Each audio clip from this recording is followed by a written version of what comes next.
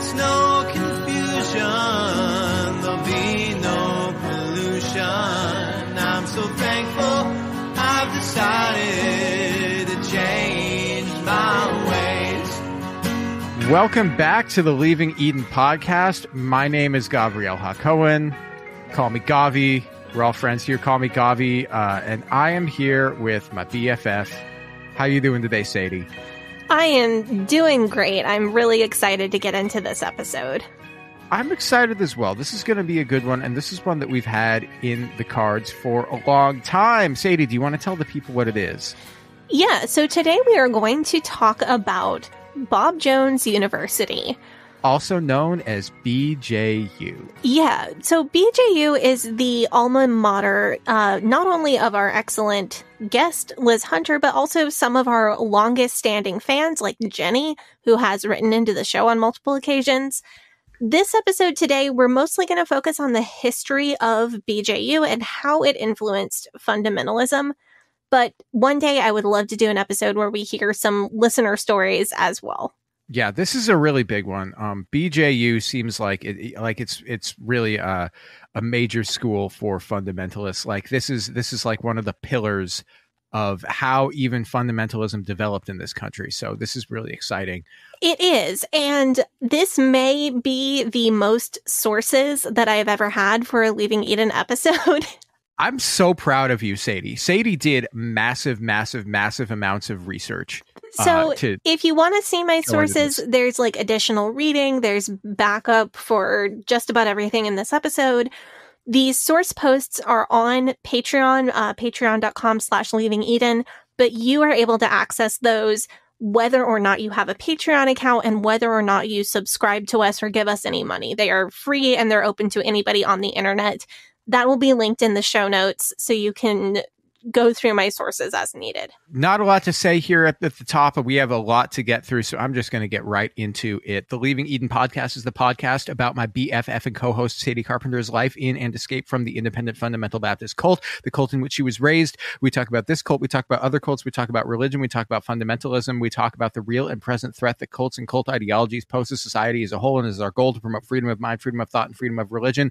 So if you like our show, if you're a fan of our show, then you can join our Patreon, which is patreon.com/Leaving Eden podcast, where there are extended and uncensored versions of most of our episodes. You can join our Facebook group, which is facebook.com/groups/Eden Exodus. You can join our subreddit, which is reddit.com/r/Eden Exodus.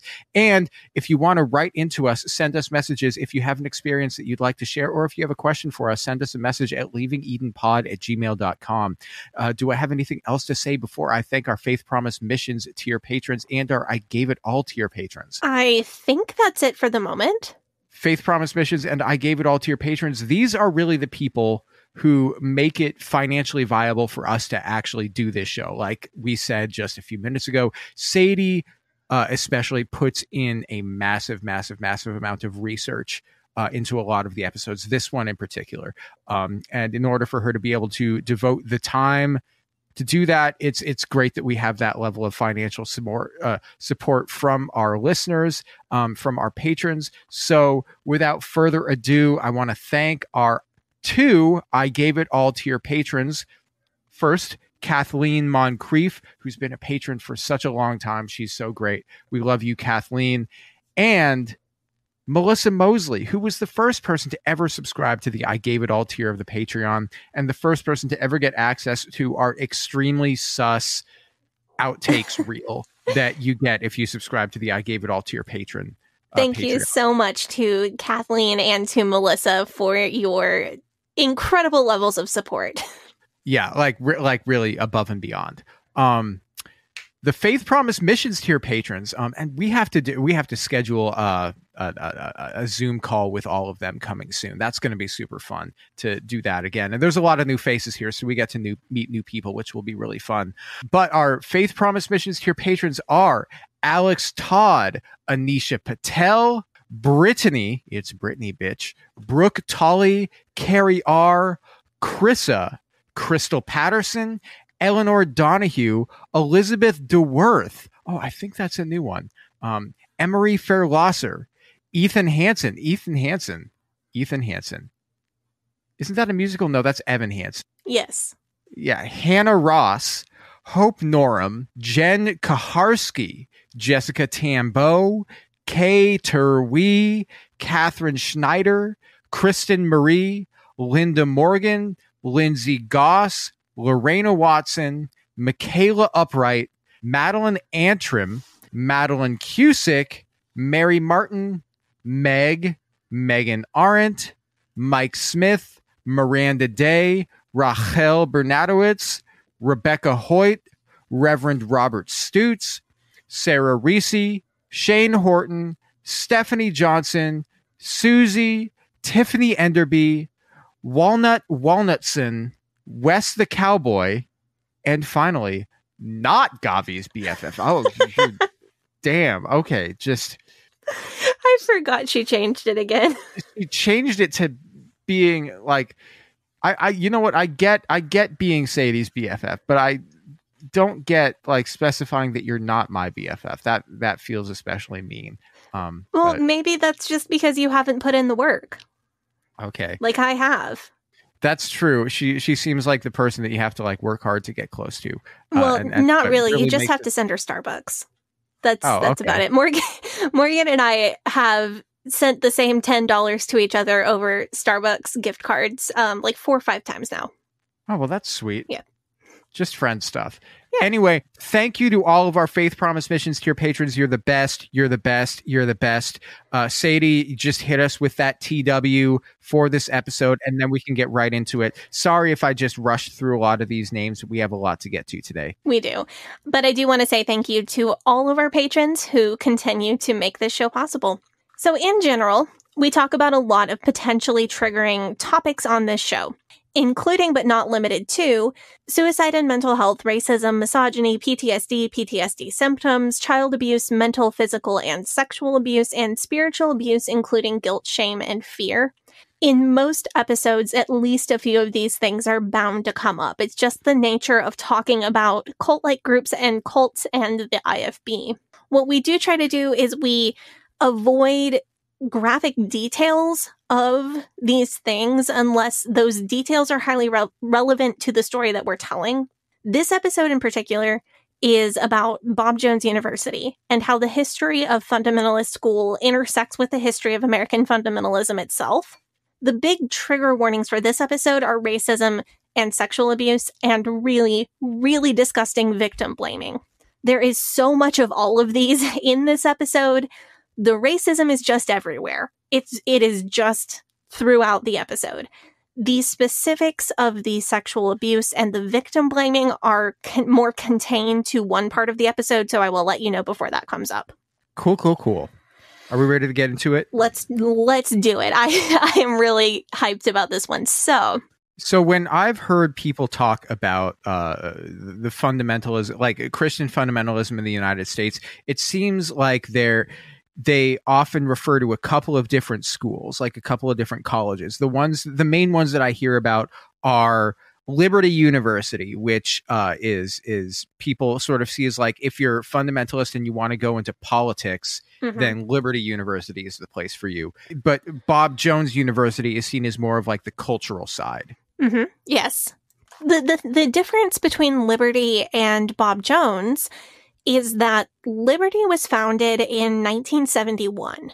For reference, Hyles-Anderson was founded in 1972 and Pensacola Christian College was founded in 1974.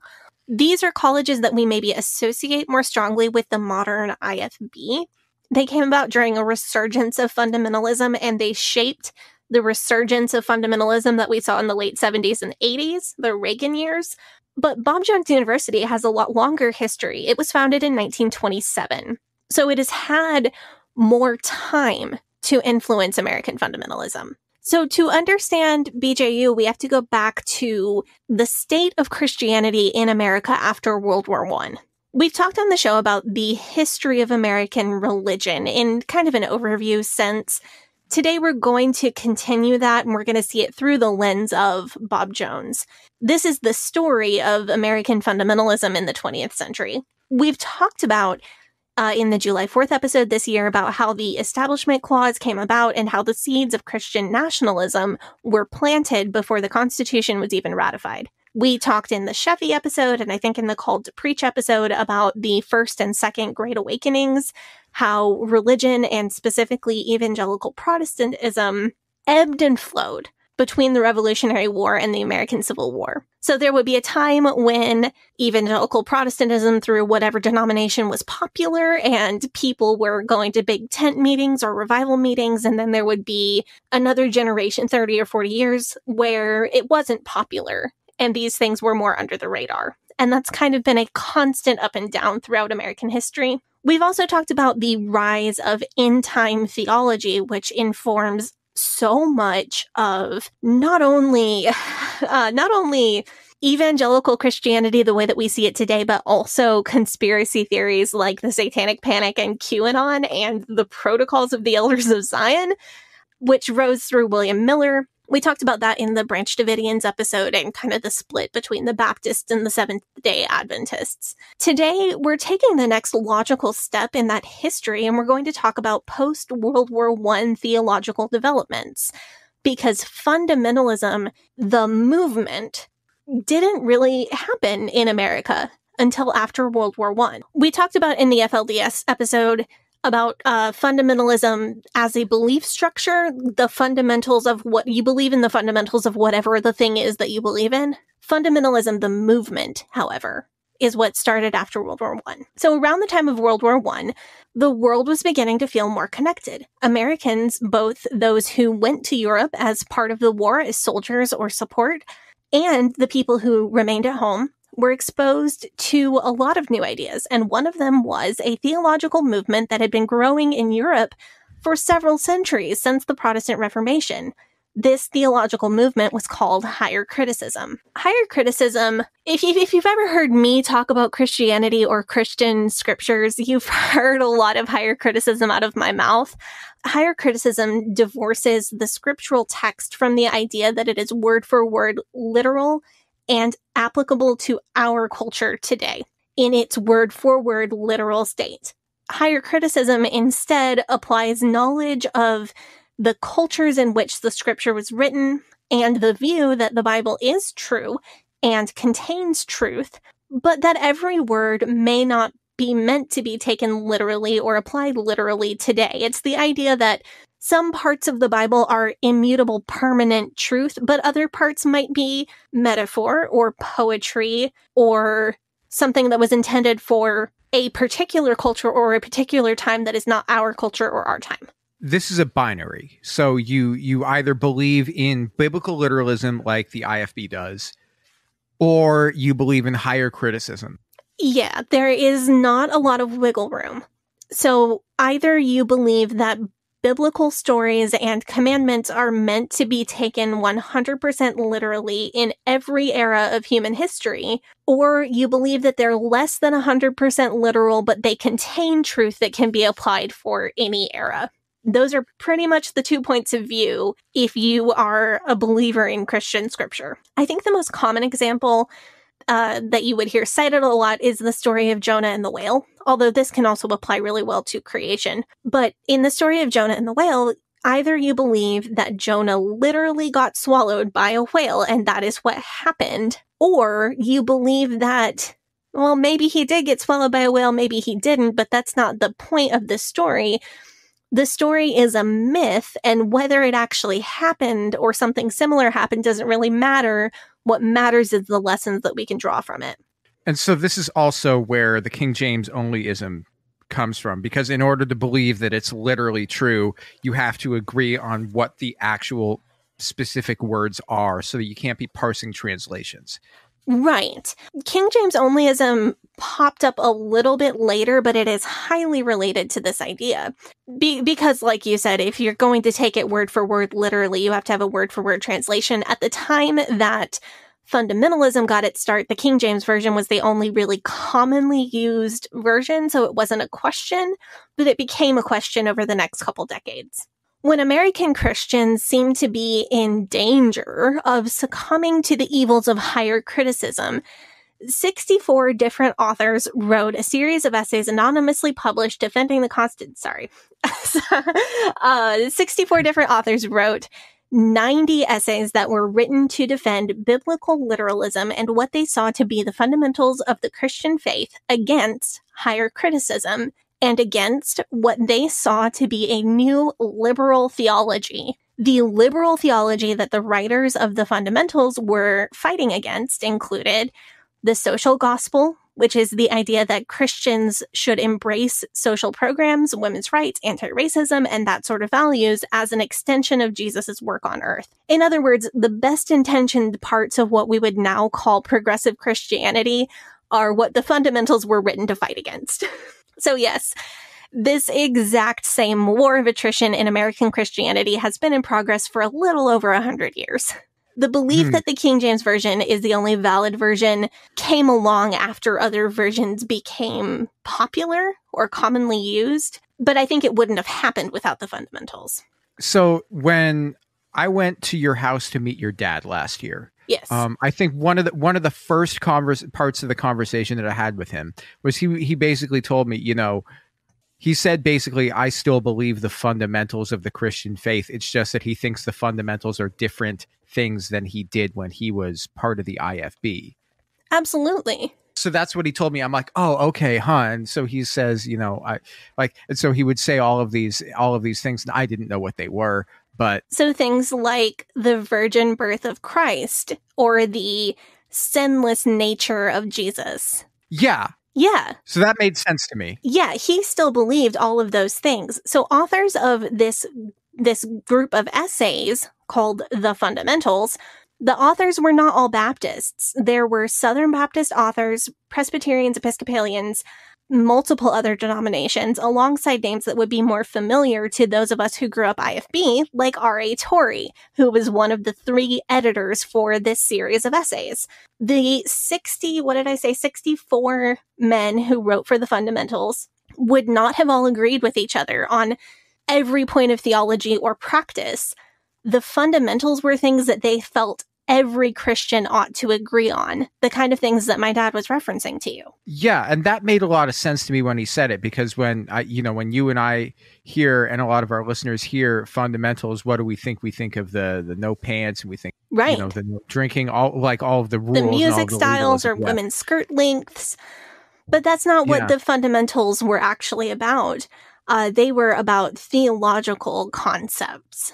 So is this a bit of like them also playing a little bit of No True Scotsman, where, you have an idea of, it's like, oh, well, if you don't believe in X, then you're not really Christian. If you don't believe in that, Jesus was a virgin birth and 100% sinless, then you're not really Christian, which I don't know whether that's true or not. I don't know the merits of that. That is a statement that the majority of Christians would agree with, and even a lot of more progressive Christians, though certainly not all, would agree with.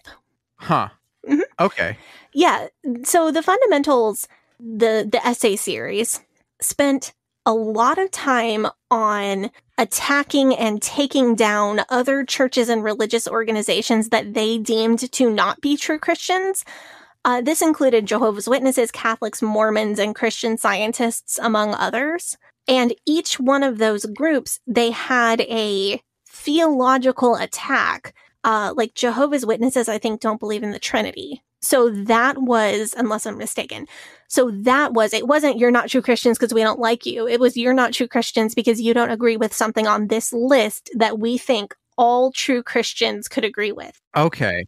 Mormons, there is some weird, different doctrine about Jesus than what other Christians believe, so that was their theological point of attack. So they spent some time on that, and then the rest of the essays were about, maybe you could call them the building blocks of Christianity, like the deity of Christ, the virgin birth, who the Holy Spirit is, how salvation works, denying evolution, denying socialism. By the way, how salvation works, like ransom atonement versus penal substitutionary atonement, is the big thing that the Twitter people are fighting over right now.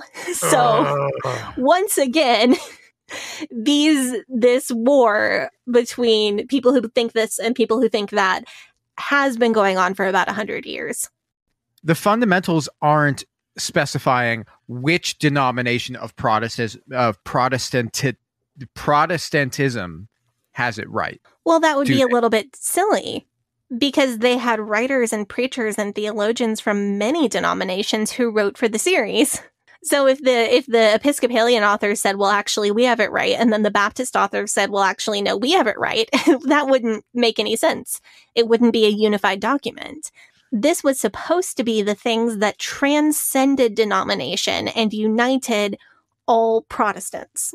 So how do you go from we believe in the Holy Trinity, we believe that the Bible is true, to saying women can't wear pants but culottes are okay? That is a part of our topic for today. I'm really excited to jump into it. I felt like this was important, crucial background to understand the climate in which BJU was founded, which you have to understand from the jump. And we're going to track this splintering off effect throughout history, throughout about the last 100 years, that at first, in the early 1900s, all of the different kinds of fundamentalists, so Baptist fundamentalists and Episcopal fundamentalists and non-denominational fundamentalists and Methodist fundamentalists, were all united against a common enemy. The common enemy was higher criticism and liberal Christian theology. And they felt that fighting that enemy was more important than denominational divides or styles of worship or different rules that they held themselves by. But as fundamentalists tend to do, over the intervening decades between the publication of the fundamentals and now, fundamentalists split off into many, many splinter groups. And then those groups split off into many more splinter groups. Not only did they separate into denominations and become more insular within their denominations, but they separated into camps like we see with the Independent Baptists, which is specifically prohibited by the New Testament, but you would think biblical literalists would know that, but apparently not. What do I know? It's prohibited. Yeah. Say not I am of Paul. Anyway, that's a pet peeve of mine. We can let's talk about Bob Jones University. I didn't get that reference. But that's because fine. It's from the New Testament. Yeah, I haven't seen that one. Okay, talk to us. Speaking of talk about BJ. Okay, so Bob Jones Sr. was an evangelist in the golden age of evangelists, which was around 1900 to 1920. Dr. Bob Sr. was a contemporary of Billy Sunday. And if people like this episode, we might have to do one on Billy Sunday because he did prohibition. He made that happen. It was a whole thing. Yeah, did you know that was one of ours? Anyway, Bob Jones had an interdenominational background. He was raised by a Baptist father and a Methodist mother. And it seems like this maybe gave him a tendency to not really mind mixing denominations a bit. This is important to understand because not only did the IFB as we know it not exist yet when Bob Jones Sr. was making a name for himself, the IFB movement itself was born in the 40s and 50s through J. Frank Norris. But also, the denominations that held to any kind of fundamentalist traditional Christian teachings were all uniting under the banner of fundamentalism in order to fight the common enemy of liberalism, socialism, atheism, blah, blah, blah, blah, blah. So take a minute and think about when Dr. Bob Jones Sr. is rising to prominence as an evangelist, what else was going on in religion and culture at the time? This is the time of the Scopes monkey trial. So Bob Jones was born in the perfect time to be a fundamentalist evangelist.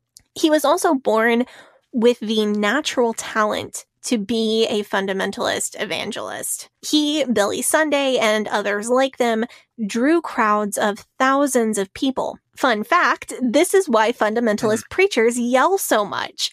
Because when Bob Jones and Billy Sunday were preaching to crowds of thousands, there was no PA.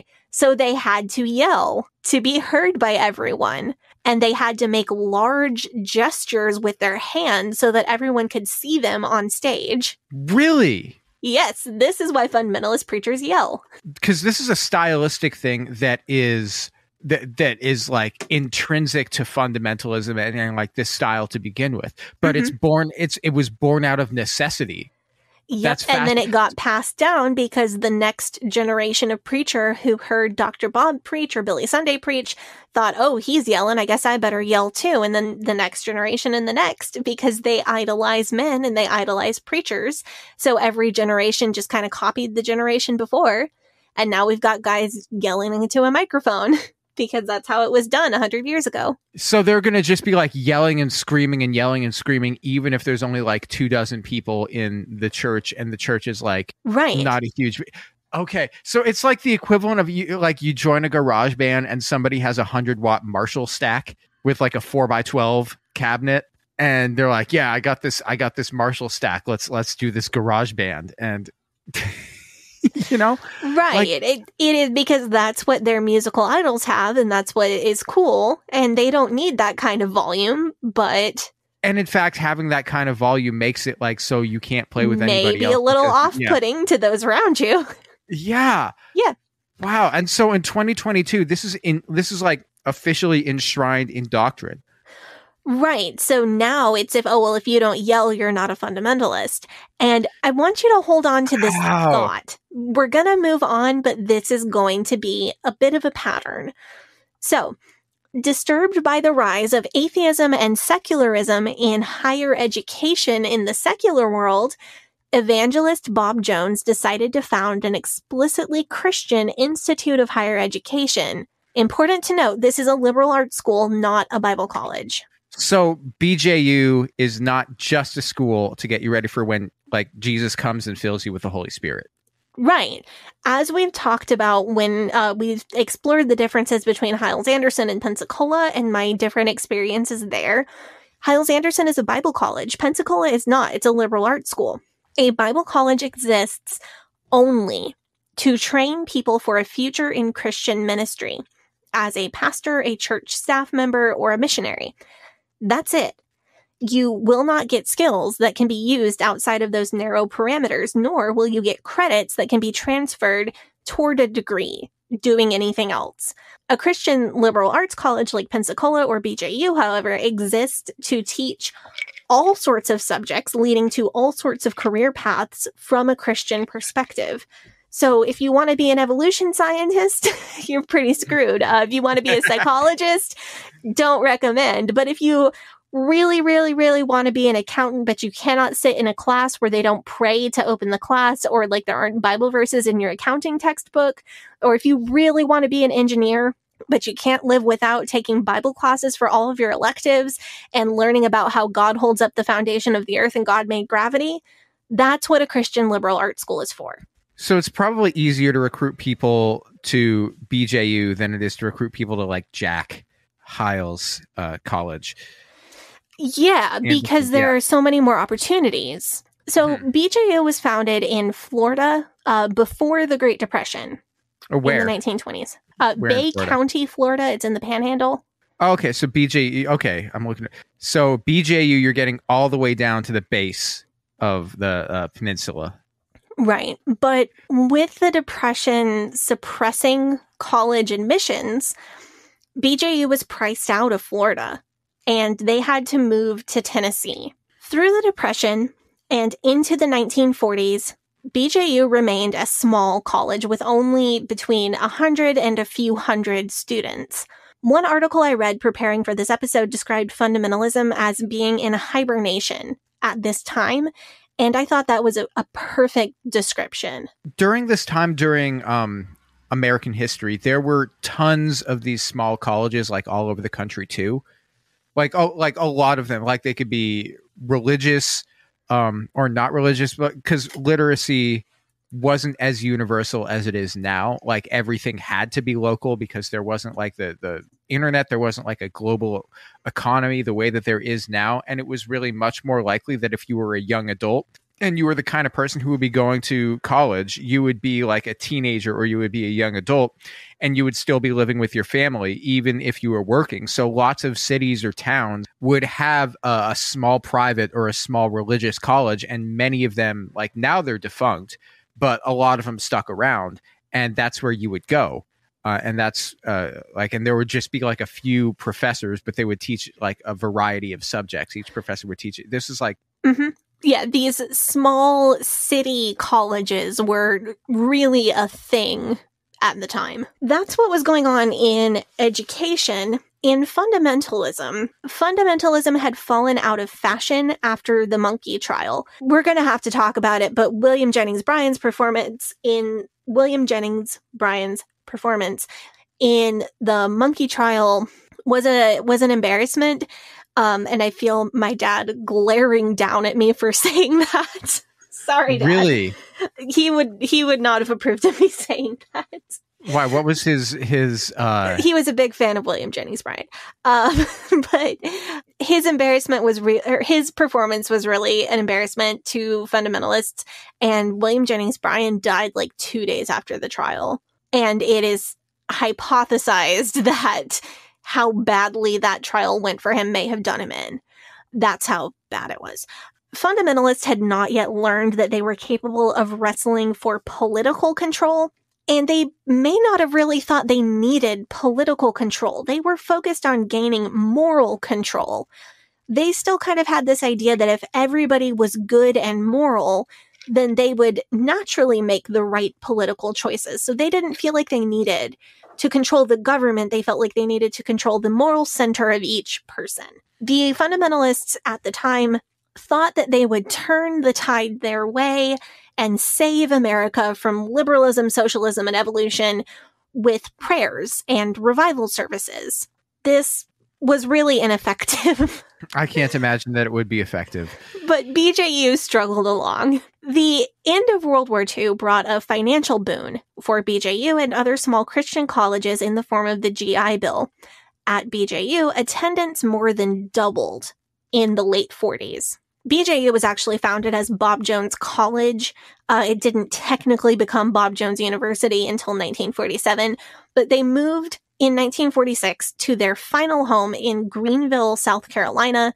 They built a brand new campus and they reopened officially as Bob Jones University in the fall of 1947.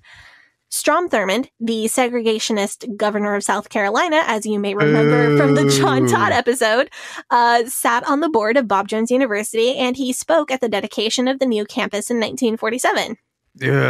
So that's like a year before he decides to form his own political party. Right.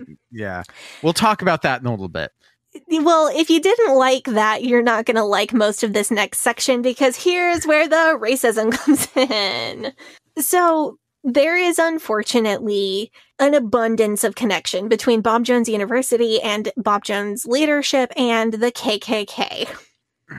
Of course, at this point, Bob Jones University was an all-white college, or all-white institution.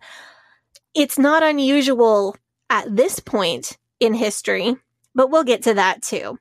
So one dorm on campus in Greenville has now been renamed H.A. Ironside dorm, but it was originally named Bibb Graves after a man who was a founding member of the board of Bob Jones University. He was also a former Alabama governor. He was also a personal friend of Bob Jones Sr., and he was also at one point the Grand Cyclops of the Montgomery chapter of the KKK. Another connection to the KKK, John Temple Graves II was a prominent Southern newspaper columnist, and frequent Bob Jones University convocation speaker. I tried to track down any record of John Temple Graves II's KKK membership. I didn't find anything off the bat. What I did find is a mountain of evidence of him being just ridiculously racist. Ooh, you want to hit us with some highlights? Or are they too like? I can give you one. I'm going to give a TW first because of racist acts of murder and violence. Oh no! Oh God! Beep beep beep. John Temple Graves II was outspokenly pro-lynching.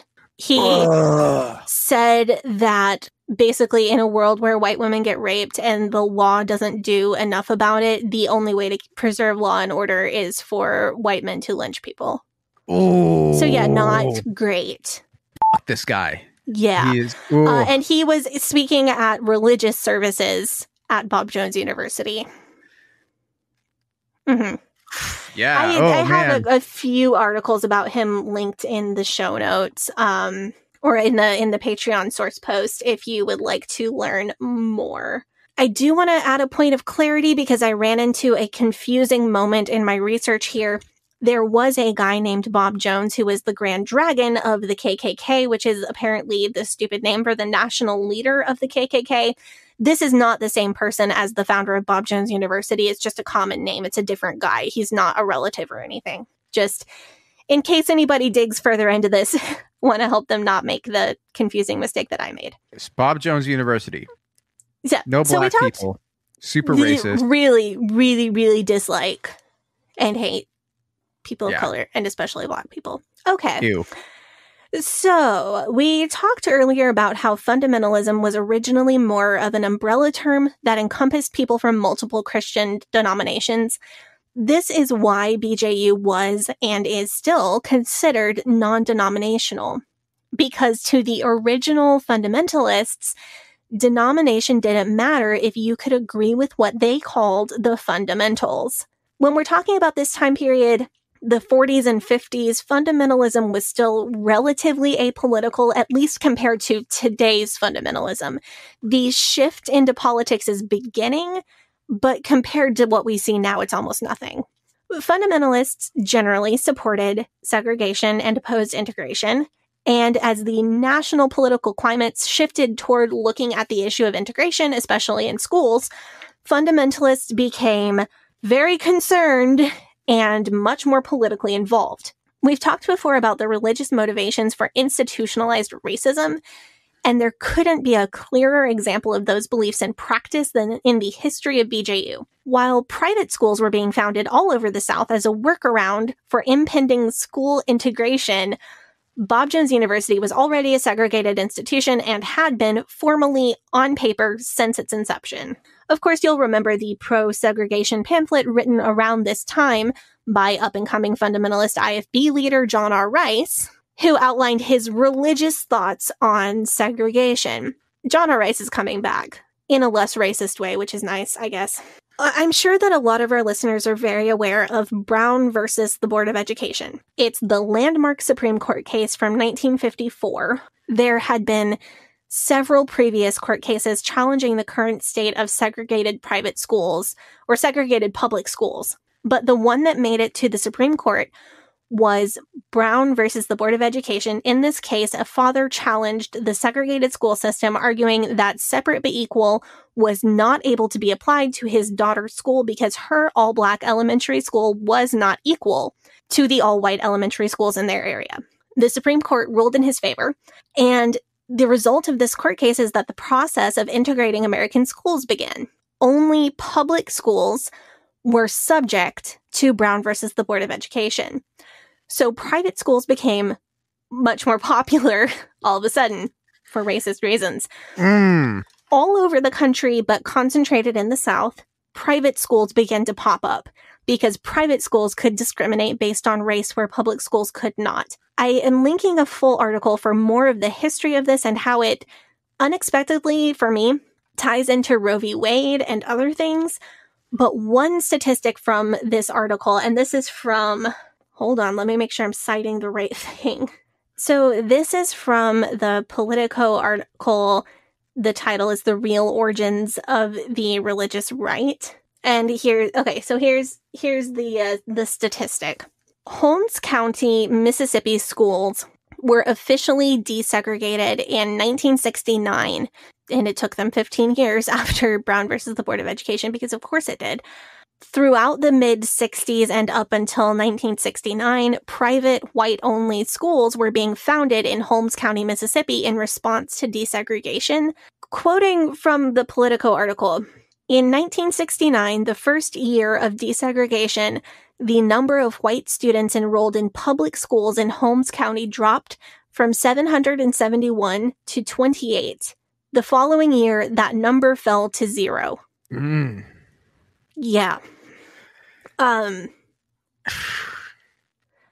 was very aware of the fact that this is how private schools and also Christian private schools came into existence and gained popularity in the South.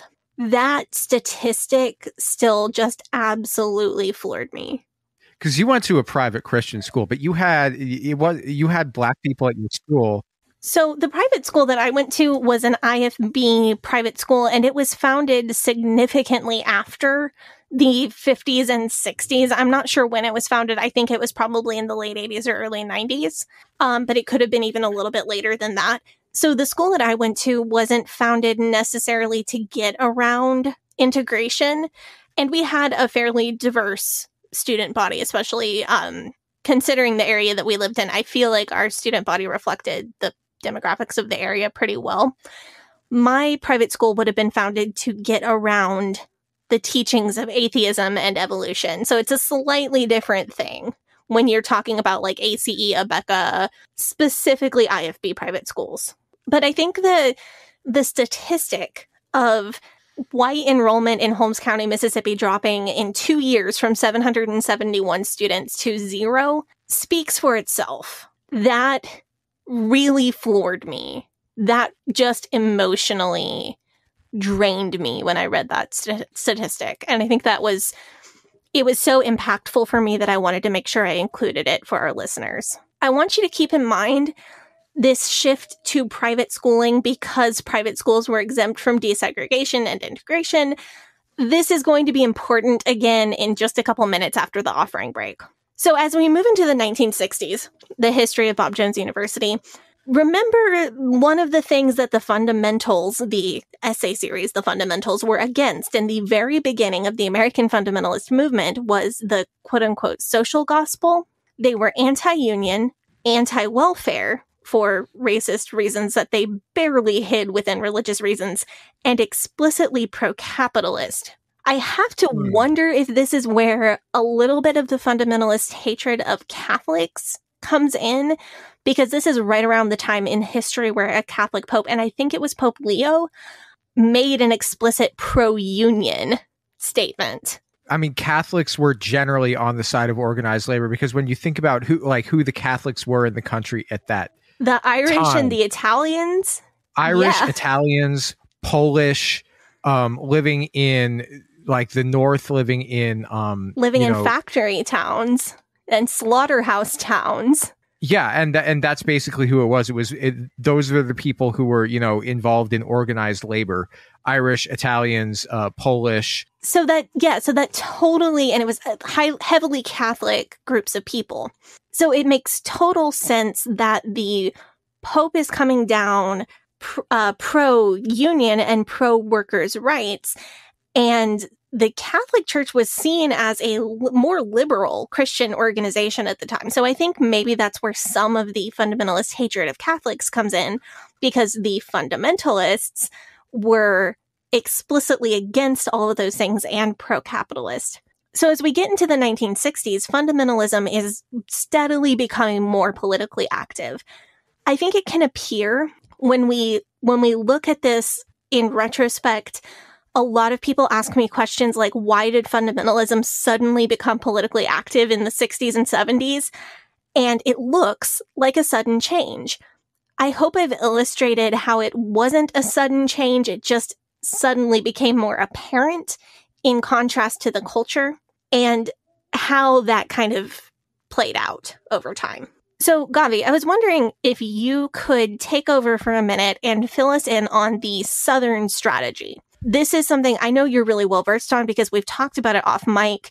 And if you could fill us in on what's going on politically, I think I can tie this all in together with what's going on in the religious realm. So we're talking mainly about the time between like Reconstruction and like 1980. So as we know, and as the Republican Party loves to remind us, the Civil War, or I guess as Sadie calls it, the War of Northern Aggression. I do not. No, she absolutely doesn't. That's just a Alabama joke. Older members of my family do. I do not. Yeah.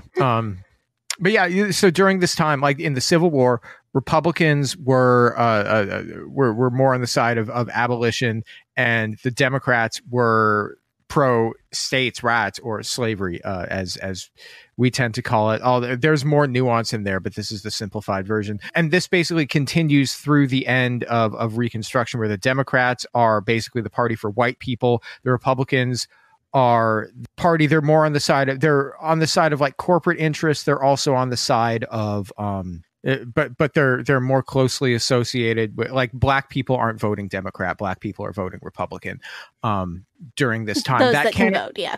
Yeah, those that are in states that allow them to vote, which mainly the southern states weren't the ones that were letting them vote. Because of tests that you had to take in order, like literacy tests that you had to take in order to vote, and other forms of voter suppression. Yeah, and Jim Crow. And sorry, that's something I've been looking into really heavily lately, and I just had to say that part.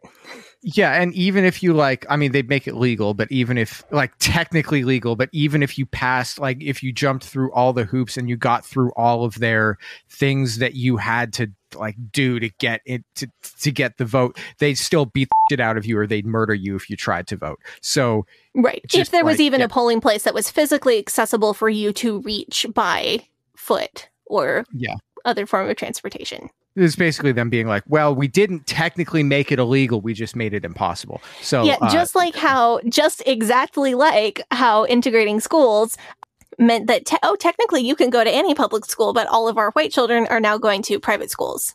So it's still segregated schools for another, I don't know, 20 years. Anyway, this changes with the Great Depression, because in the Great Depression, everyone's broke. There's no work, can't afford food. It's rich people don't care about you. There's more of a realignment of black voters to the Democratic Party, at least in the northern states, because that's the states where black people can actually vote sometimes. Because, you know, basically the Democrats are promising a stronger social safety net. Roosevelt's promising a stronger social safety net. So following the Second World War, there's a sense among Southern Democrats within their party that the tide is turning, like, within their party against segregation. So Harry Truman is the president at the time, and he's proposing civil rights legislation. He's, like, in 1948, going up into the election, he's proposing, we want to do civil rights legislation. He's making this proposition to Congress, and he's saying this at the NAACP convention, which is wild to think about, because, like, 30, 40 years previously, like, a Democrat president speaking at the NAACP convention would have been just, like, bonkers. I don't even... This seems like a political game of musical chairs. As a response to this, Strom Thurmond, who we talked about earlier, but he was a Democrat. He was the governor of South Carolina, basically decides to form his own party, kind of as like a spoiler candidate for the Democrats, you know, because Truman's the incumbent. Truman is coming off of the back of the victory in the Second World War. Truman also took office after the death of a really beloved president. Yeah. Which is the Johnson effect, just previous to Johnson. Right. And so Truman is, like, speaking as far as who is going to get the most votes. Everybody knows that Truman is going to get the most votes. But basically, Strom Thurmond decides, okay, I'm going to form my own break-off party, run as a spoiler candidate in the Democratic Party. And the Southern Democrats are all going to vote for me and not you. And because they're going to vote for me and not you, I'm going to split the vote enough that you're going to lose the election and the Republicans are going to get in charge. So he calls his party the Dixiecrat Party. And he's basically saying, you need to cut this civil rights shit out, or you're never going to win another election. Election happens. Thurman actually wins like 1 million votes, and he wins 4 states. He won Louisiana, Mississippi, Alabama, and South Carolina.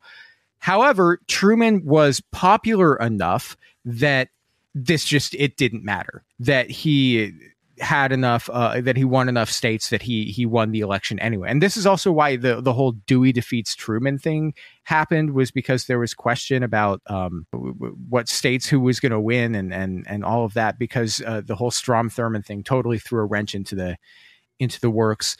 So you have this shift that's starting in, like, the late 20s, early 30s, and it's coming to a head in 1948, but it doesn't really get fully realized until 1964, because in the 50s we'd had Brown versus the Board of Education, the kind of like the segregationists sort of saw a lot of the writing on the wall. But in 1964, Civil Rights Act passes. Strom Thurmond, who has since become a U.S. Senator from South Carolina, then announces prior to the 64 election that he is switching parties from the Democratic Party to the Republican Party because he feels that he no longer has a place in the Democratic Party because he is a segregationist and he's super racist. And Thurmond, I think, was the most prominent segregationist in the Senate at this time.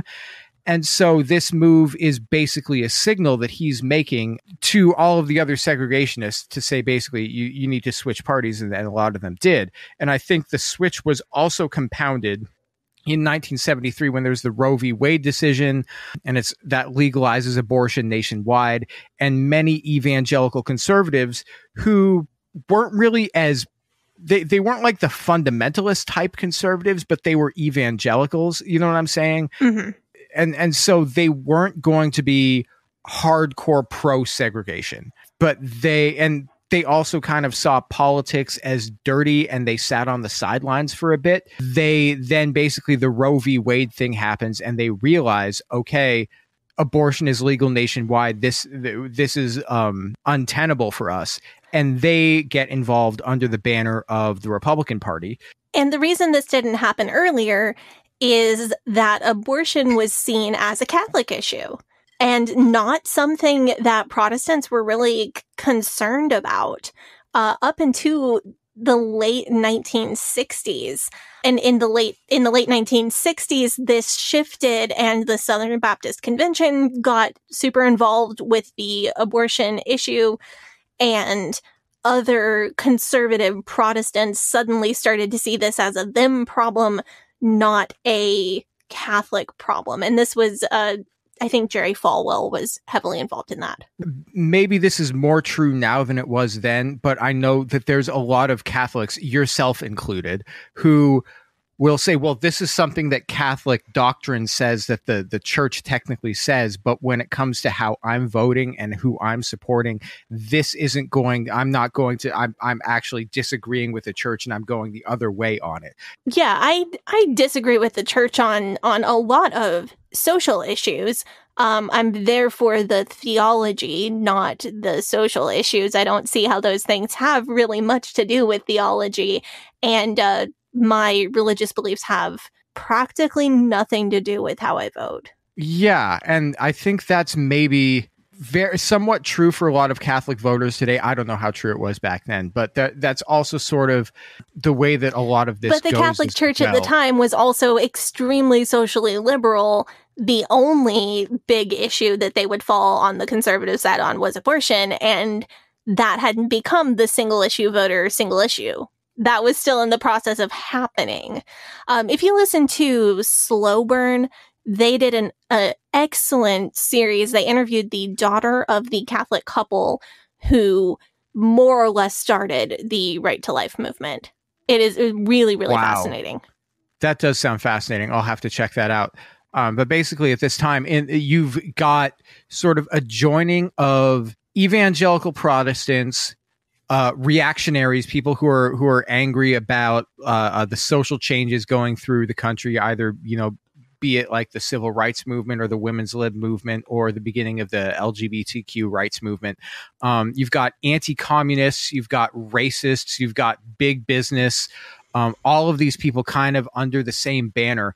And so basically what the Republicans have gone and done is found every special interest who is easily pleased by action on a single issue and does not give two about anything else. And then they pander to all of them individually.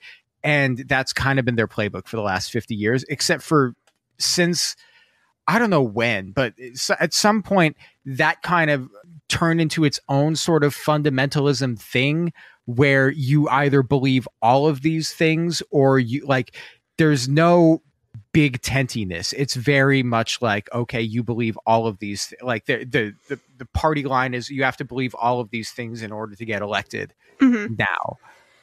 And I think that the idea that this was happening politically and it wasn't just happening religiously is a really important idea to get in your head. Yeah. Because now I think it's so easy to look and say, all of these are religious, moral decisions.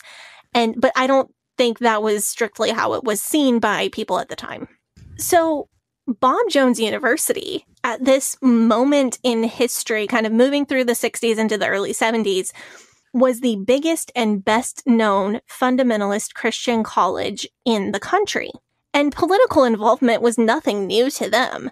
Hyles-Anderson and Pensacola Christian College and Liberty were not even founded for most of the time period we're talking about. They all got their starts in the early 70s. It's obvious why the anti-abortion people and the anti-gay rights people and the anti-women's rights people want to all be under the same banner, because they all have the same motivations.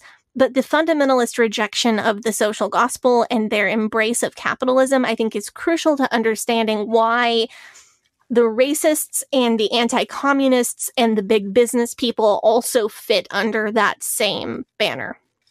And because, like I said, other big-name fundamentalist universities didn't exist yet, Bob Jones University was the de facto center of American fundamentalism at the time. This is before Jack Hyles got the plaque for having the world's largest Sunday school. This is before ultra-fundamentalist ultra-fundamentalist brainwashing camps like Hyles-Anderson were founded. Republican politicians began a long tradition of visiting and speaking at Bob Jones University. It was almost a rite of passage thing that they had to do to court all of those millions and millions of sweet, sweet evangelical votes that they needed. This came back to bite Bush in the ass in a major way, but we're going to get to that. So before we do, I think we need to go take up the offering. Sounds great. Let's do it. Now a word from our sponsor, BetterHelp. As a full-time parent and content creator, the small problems can really add up. Sometimes I'm dealing with a spilled cup of milk. Sometimes a deadline is coming up too quickly. Maybe I'm behind on laundry, or maybe I have to make a business decision that I don't quite feel prepared for. And sometimes these things all happen on the same day, and it's hard to stay in problem-solving mode. I've had to learn to find and make my own solutions for my unique problems so that I can solve them effectively and get on with my busy day. Therapy can help you become a better problem solver so that you can go into situations in problem-solving mode and stay on track for your personal goals. I started therapy when I was leaving a cult and trying to unbrainwash myself, but I've continued going to therapy during difficult transition periods in my life. For me, therapy is an outlet for processing the trauma that I've experienced, but it's also a place where I can talk through solutions for the smaller things that frustrate me on a daily basis. So it helps me move past the big roadblocks in my life, like trauma and brainwashing, but it also helps me get past the little bumps in the road, like spilled milk and episode deadlines. If you're thinking of trying therapy, especially if you're a busy person like me, BetterHelp is a great option. It's completely online, so not only do you not have to leave your house to go to therapy, you can choose video chats, phone conversations, or even just a live chat so you don't have to see anyone on screen at all. You just fill out a survey to get matched with a therapist, and if at any point your provider isn't the best fit, you can switch anytime. When you want to be a better problem solver, therapy can get you there. Visit betterhelp.com/Eden today to get 10% off your first month. That's betterhelp.com/Eden. Hey, Sadie here. If this is your first time listening to the Leaving Eden podcast, make sure you go back and check out episode 57. It's a primer episode for new listeners. That episode tells my personal story and gives you all the terms and information that you'll need to know going forward. Also, check out our cult true crime series, The First Family of Fundamentalism, so that you can get the whole cult story. If you like our show, you can support us by joining our Patreon, where we have extended and uncensored episodes as well as other bonus content available. You can also join in the discussion in our Facebook group. That group is called Eden Exodus. Tell a friend, tell a family member, tell your worst enemy. The Leaving Eden podcast is a fully independent podcast, and we really appreciate your support. Now, back to the show. We are back from our break. We are talking about Bob Jones University. So, how does BJU, which is, I guess, the cultural core of this really reactionary brand of evangelical conservatism. How does BJU react to culture becoming more open? Are they going hard against the flow, or does BJU maybe have to like swallow their pride a little bit? So I mentioned earlier in the episode that private schools were exempt from Brown versus Board of Education, and that included BJU. So while culture was changing rapidly, not only were BJU holding on to these strict standards and strict rules and kind of still on campus pretending like it's still the 40s and 50s, they were also able to still only admit white students. So what's their reasoning for this? Because the fundamentalists that I know and like I know of, they're willing to share the gospel of Jesus with everybody and anybody who will listen. Do they think that black students shouldn't get to learn about Jesus, or are they just more worried that they don't want to like upset their clientele? So it doesn't have anything to do with upsetting the families who were sending their children there, I don't think. And of course, they supported evangelizing and giving the gospel to people of any race, but they were just classic segregationists. So the school board, including Bob Jones Jr., who officially took over the reins of the school after Bob Jones Sr., the friend of Klansmen, died in the 1960s, just simply believed that races should be separate. It wasn't that they had a religious belief that some people should get to own other people. It was that they had a religious belief that races should not interact. Also, okay, so one thing, Dr. Bob Jones Sr. famously had a quote, and his quote on segregation was something to the effect of, "God made the races separate, and he did not mean for us to undo that." This is a Christian college. You go to Christian college to get married. And of course, through religious beliefs like the curse of Ham and many, many related beliefs that spin off of that, they believed that interracial marriage was sinful. God made us separate. We should not mix people together. It's going to end up like the Tower of Babel again. Okay, so they're afraid that black students are going to go to their university and that they're going to... okay. So I was hearing this. Ew. It is ew. Yeah. And I was hearing this growing up, though. I was hearing, I went to school and church with people of different races. And my church had black pastors come to be the featured speaker for our conferences. We're elevated just like a white IFB pastor would have been. The racism that I grew up with was so subtle that I did not realize it until I was an adult, which was a highly unpleasant experience. I am thankful for it.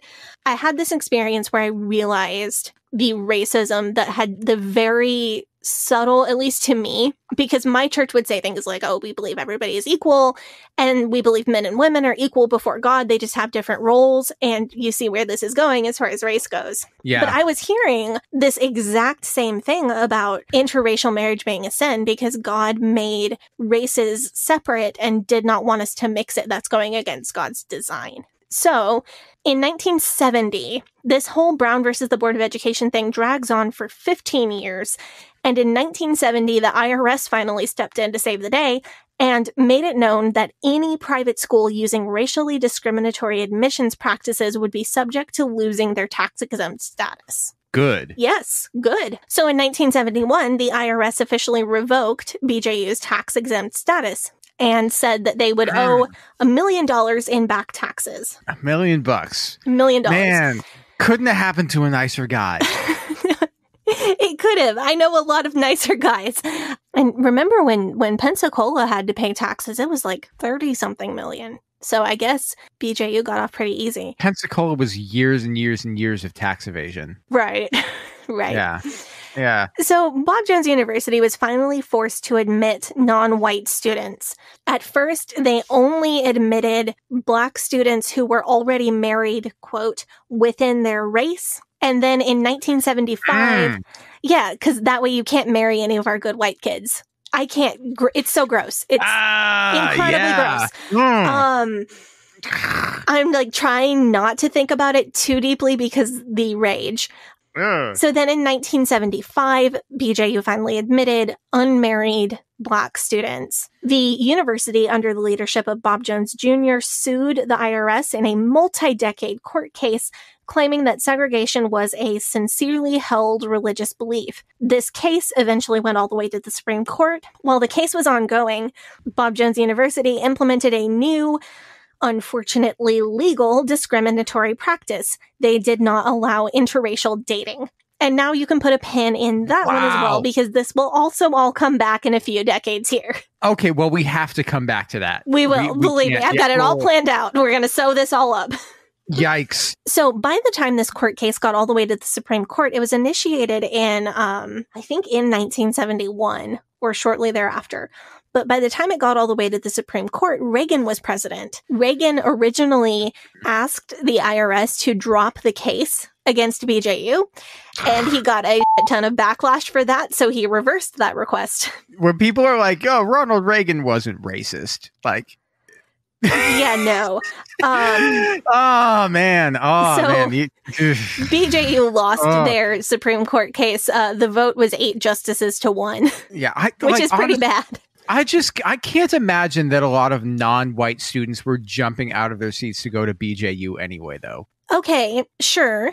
But just because only a small number of people want something doesn't mean that it's okay for it not to be their right to have that thing. I don't have the experience of not being a white person, so I'm kind of guessing based on my own experiences that I do have. I do have the experience of being an AFAB person in a highly misogynist world. And I know that I wanted something. I wanted to go to Hyles-Anderson. And I was willing to accept all of the misogyny that going to Hyles-Anderson would entail because going to Hyles-Anderson was my goal. And I still found some amount of self-determination in following my goal, even though the institution was taking much of that self-determination away from me with their misogynistic practices.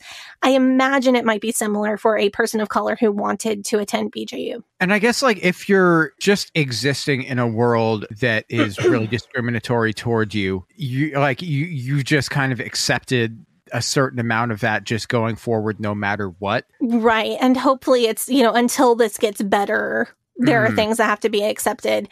Just as a side note, the 2020 statistics for BJU were that 78% of students were white, representing 2,142 students, and 2% were Black, representing 63 students in 2020. Well, that tells me what that's like. But just because not a lot of people want the right to do something doesn't mean that you can take the right away. So as we move into the 1970s, there was a resurgence, not just of the fundamentalist movement, but of the IFB movement. So this is where we get into the further splintering of fundamentalism. This is fundamentalist drama, and I kind of love it. Oh, God, what happens here? So at first, fundamentalism was not a monolith. It was a collection of people with differing beliefs who found a set of things that they agreed on, and they felt like they agreed on all of the most important things. The doctrine of secondary separation is what split Bob Jones University from televangelist types like Billy Graham and Jerry Falwell on one side, and the ultra fundies like Jack Hyles and John R. Rice on the other side. We have talked about secondary separation on the show before. I just don't think I used the correct term, and we didn't go any deeper into what it means, but you're going to remember this. So, primary separation, as in a sold-out, separated, soul-winning church, means that a person or church or group separates themselves from the secular world. The rules of fundamentalism have a lot to do with separation. Not only do the fundamentalists of today believe, for example, that it is a sin for women to wear pants, but they also believe that a Christian person should be visually distinct from anyone else. So a lot of the clothing rules, the not going to movies, even walking down the aisle at the beer store, all of that is secondary separation. So the main reason that fundies don't believe, let's just pick one, the main reason that fundies don't believe you should see movies is because there could be something sinful in there. But the second reason that they believe that is that somebody might see you going to the movie theater and think you're going to see something similar or something sinful. We've talked about that, right? Yeah. So that has to do with secondary separation. Like not looking or acting like the world.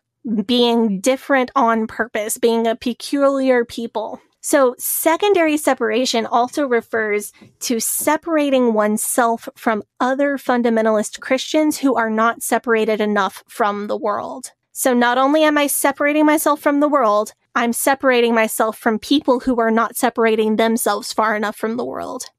So this is like the really, really, really culty stuff. Yeah. And this is the reason you've heard me talk about, like, real fundies wouldn't follow Brittany Dawn or Paul and Morgan or the Girl Defined people on Instagram. Right. They're too trendy. They are too much like the world. And therefore, the real fundamentalists separate themselves from them. So you've brought up the feud between Jack Hyles and BJ in the past.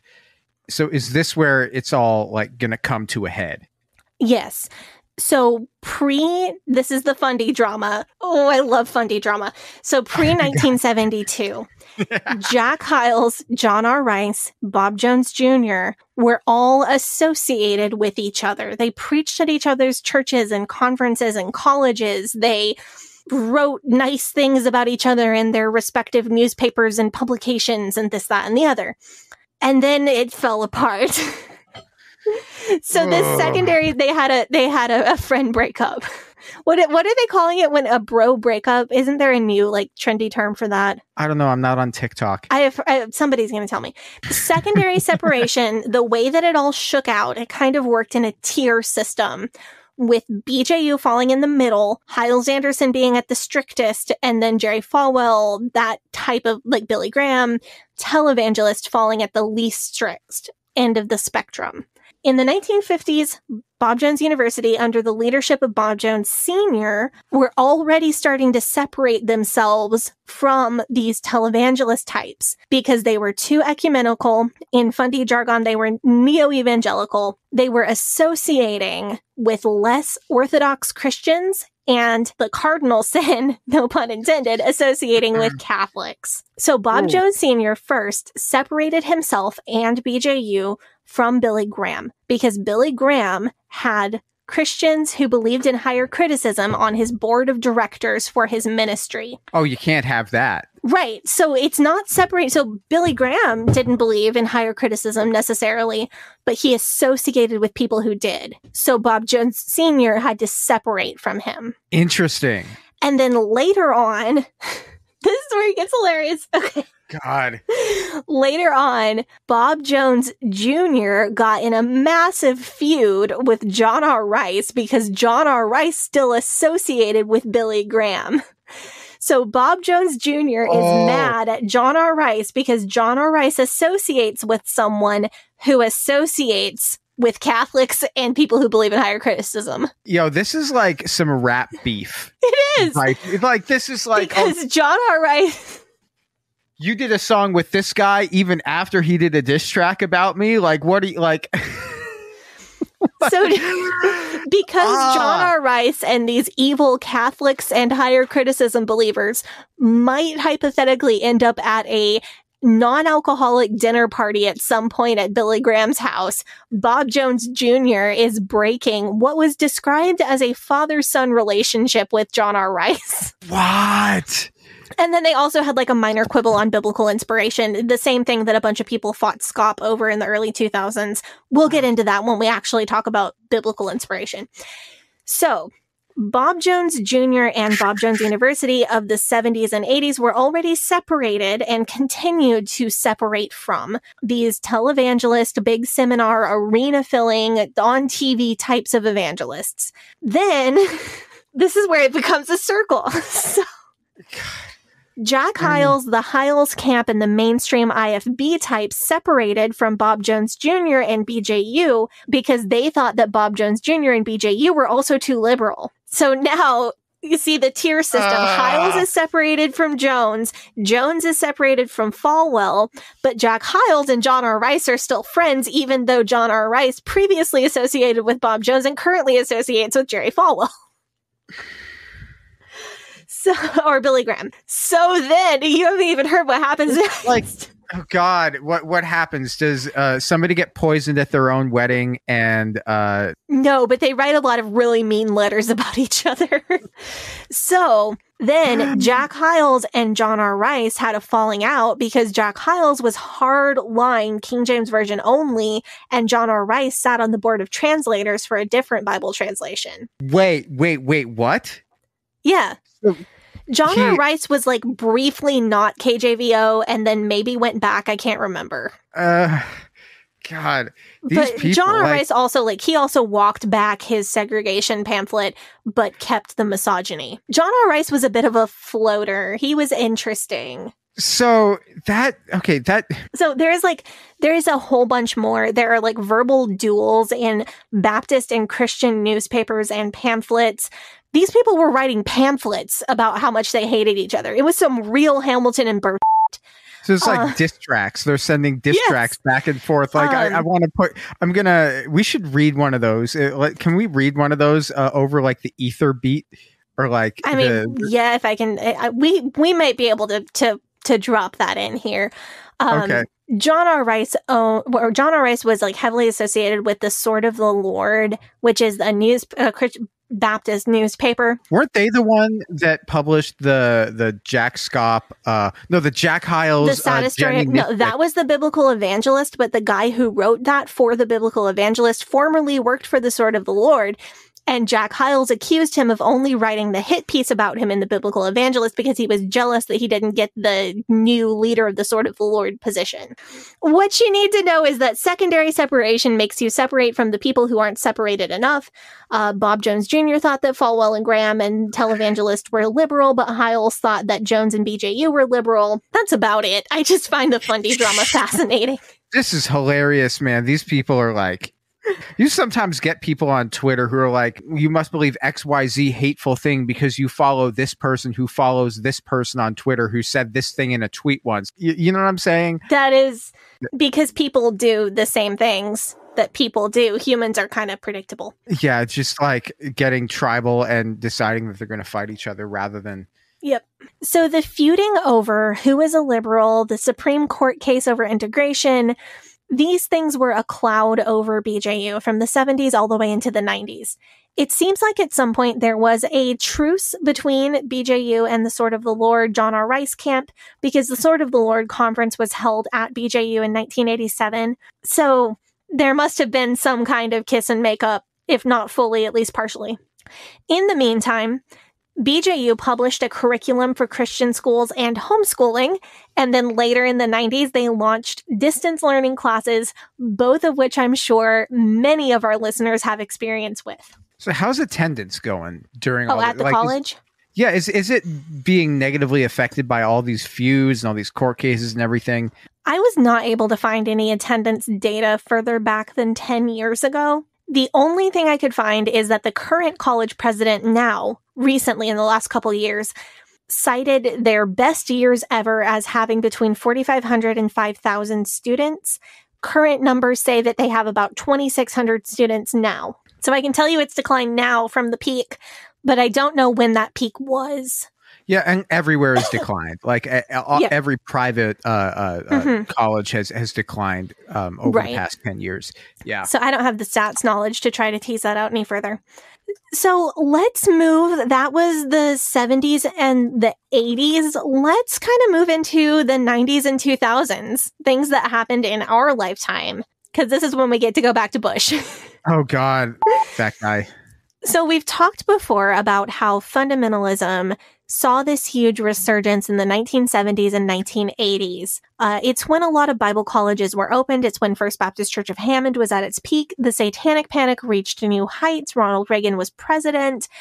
And as we've discussed, in the 1990s, fundamentalism began to wane again, maybe going back into hibernation, the way that it was in the 20s and 30s in an article I referenced earlier. Church membership and Bible college attendance numbers began to slump. The way that I see it, and this is just my personal take, fundamentalism attracted a lot of people in those peak years in the 70s and 80s. It attracted thousands and thousands and thousands of people, but then it went stagnant. John R. Rice died. Lester Roloff died. 20 years after that, Jack Hyles died. these heroes of fundamentalism started dying and churches stopped growing, whether they hit 500 and stopped growing or like First Baptist Church of Hammond hit 20,000 and stopped growing, maybe you can only just put so many people into the same room. Or maybe parents weren't as willing to send their kids on buses. Maybe the scandals of the 80s and fundamentalism, the scandals of the 80s and 90s, from the Jack Hyles, Jenny Nischik scandal to financial misdealings, the A.V. Ballinger scandal, scandals at Hyles-Anderson College, all of that, maybe that had an effect. I don't really know what did it. Those were all really publicized, and if you were in this denomination, you'd have heard about them. Well, even if you were a resident of Hammond, Indiana, some of this stuff would have been on the front page of your newspaper. Jack Hyles went on actual television, to talk about the Nischik scandal. And you would all know the church because they're the ones that are fucking sending everybody around on buses and knocking on your door every Saturday. And you're like... And you go, those are the same people as their deacon board member is on trial right now? Oh, I don't want anything to do with that. So somehow, and I don't know what combination of people becoming less trusting, the natural ebb and flow of fundamentalism, the scandals, the rise of the megachurch, I think all of those things had an impact, but the IFB movement quit growing. The massive growth that they had seen during the 70s and 80s just kind of leveled out. And in my opinion, the people that they captured back then in the 70s and 80s are pretty much the people they have now. They have those people that haven't left yet, their kids and their grandkids, and that's kind of it.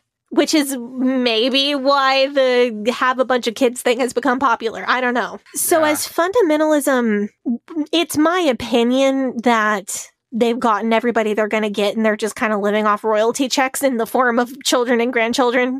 It's not my opinion that fundamentalism leveled out numerically. And as that happened, it seemed that BJU kind of just kept doing what they had always been doing. They were conveniently placed from a marketing standpoint as a less extreme alternative to Hyles-Anderson College. Because they were less extreme, they were more palatable to mainstream evangelicals, people who were not a part of the IFB movement. So you told me that you really wanted to go to Hyles-Anderson, even though your parents tried to dissuade you from doing it because they knew how extreme it was. Would BJU have been a better option? Like if you'd have said, I want to go to BJU. I think my parents would have allowed me to go to BJU, but I would not have accepted it as an option for myself as a teenager. I heard so much about BJU from the pulpit. Like I'd be at a youth conference and TW, I'm going to do my Fundy preacher impression for a very short amount of time.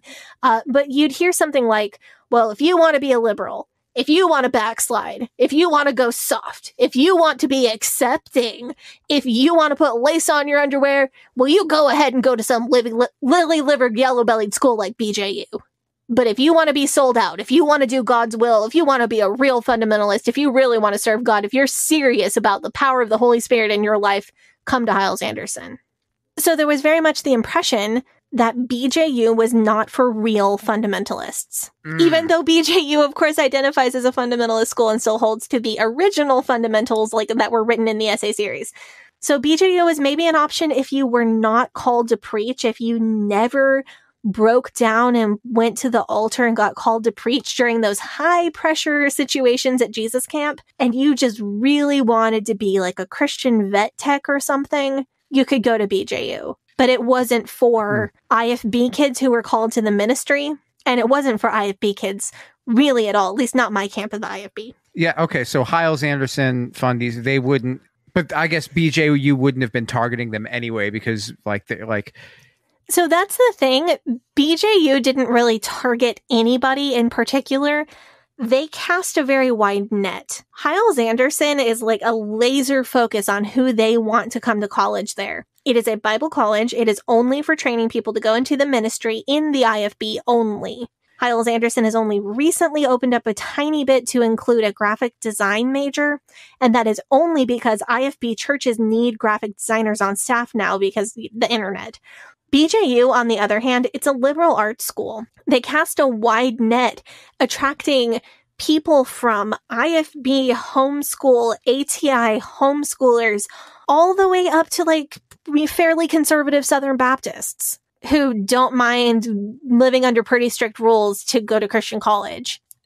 So Hyles-Anderson is only for a tiny subset of fundamentalists. Bob Jones University is for a much wider group. Liz attended BJU, and Liz was raised even a hair more fundy than I was, but BJU is also marketing to people like the Girl Defined women's younger siblings. Right. Okay, yeah, because Liz went to BJU, but she wouldn't have gone near Hyles-Anderson. Okay, yes, but that's because Liz is smart, not because Liz wasn't raised fundamentalist. They're just smarter than me. Yeah. So because BJU represents such a wider swath of Christian fundamentalism, conservative Christianity, and because they're so much more polished and polite about how extreme they are, they say it the right way. They say it in a way that sounds so much nicer, and they have good diction and vocal training and a music program. Have you heard about our music program? They continue to be a practically mandatory campaign stop for Republican politicians to court evangelical votes. So, like, who's going to BJU? Well, famously, George Bush made a visit on the presidential primary campaign trail in early 2000, which caused a heck of a controversy when the media found out that a current Republican presidential candidate visited a school where interracial dating was still banned in the year 2000. Wow. Yep. So this is from the Washington Post article from February 28th of 2000. The title of the article is Bush Cites Regret on Bob Jones. And I took quite a few little pieces from this article, but you can read the whole thing. So George Bush spoke at Bob Jones University. The McCain campaign found out about it and were like, great, we got dirt on this guy. Let's do it. They criticized him for speaking at a place with racist policies, but they also criticized Bob Jones University's extreme anti-Catholic stance. Bob Jones University hates Catholics, y'all. So McCain, of course, blew this up, made a huge deal out of it because he was thinking, oh, maybe I'll be the pro-Catholic candidate in this primary election and I'll get all those Republican Catholic votes. Right, because he's also from Arizona. Right. Large Catholic population in Arizona. Oh, is there? I didn't know that. Well, yeah, because there's a lot of Mexican Americans that live there. Oh, right. Okay. So McCain wanted to be the pro-Catholic candidate, and he had an easy way to blame Bush for being the anti-Catholic candidate. So Bush had to apologize and write letters to like Catholic bishops in several states, asserting that he has never hated Catholics. And, and I'm also sorry about supporting a racist institution too. But as usual with white people, the anti-Catholic sentiment got him in more trouble than the racist one did, which is unfortunate. This whole debacle ended a month later when Bob Jones III went on Larry King Live to sort it out on live national television. I do have to say, that's the second time that Larry King has come up this year, and that is 2 more times than I expected him to come up on our podcast this year. When did Larry King come up before? Were we talking about Branch Davidians? Oh, that's right. Mm-hmm. That's right. Or FLDS. It was FLDS. Bob Jones III went on Larry King. The whole transcript of his interview is linked in my sources post. Do recommend that you read it. It is fascinating the way that he was, Bob Jones III was a smooth talker. He was good. Really was able to downplay a lot of bullshit in that interview.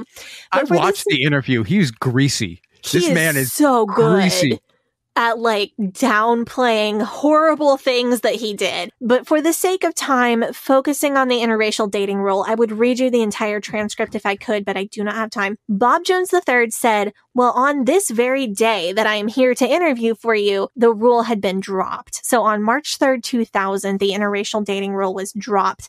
The reasoning he gave was extremely shady.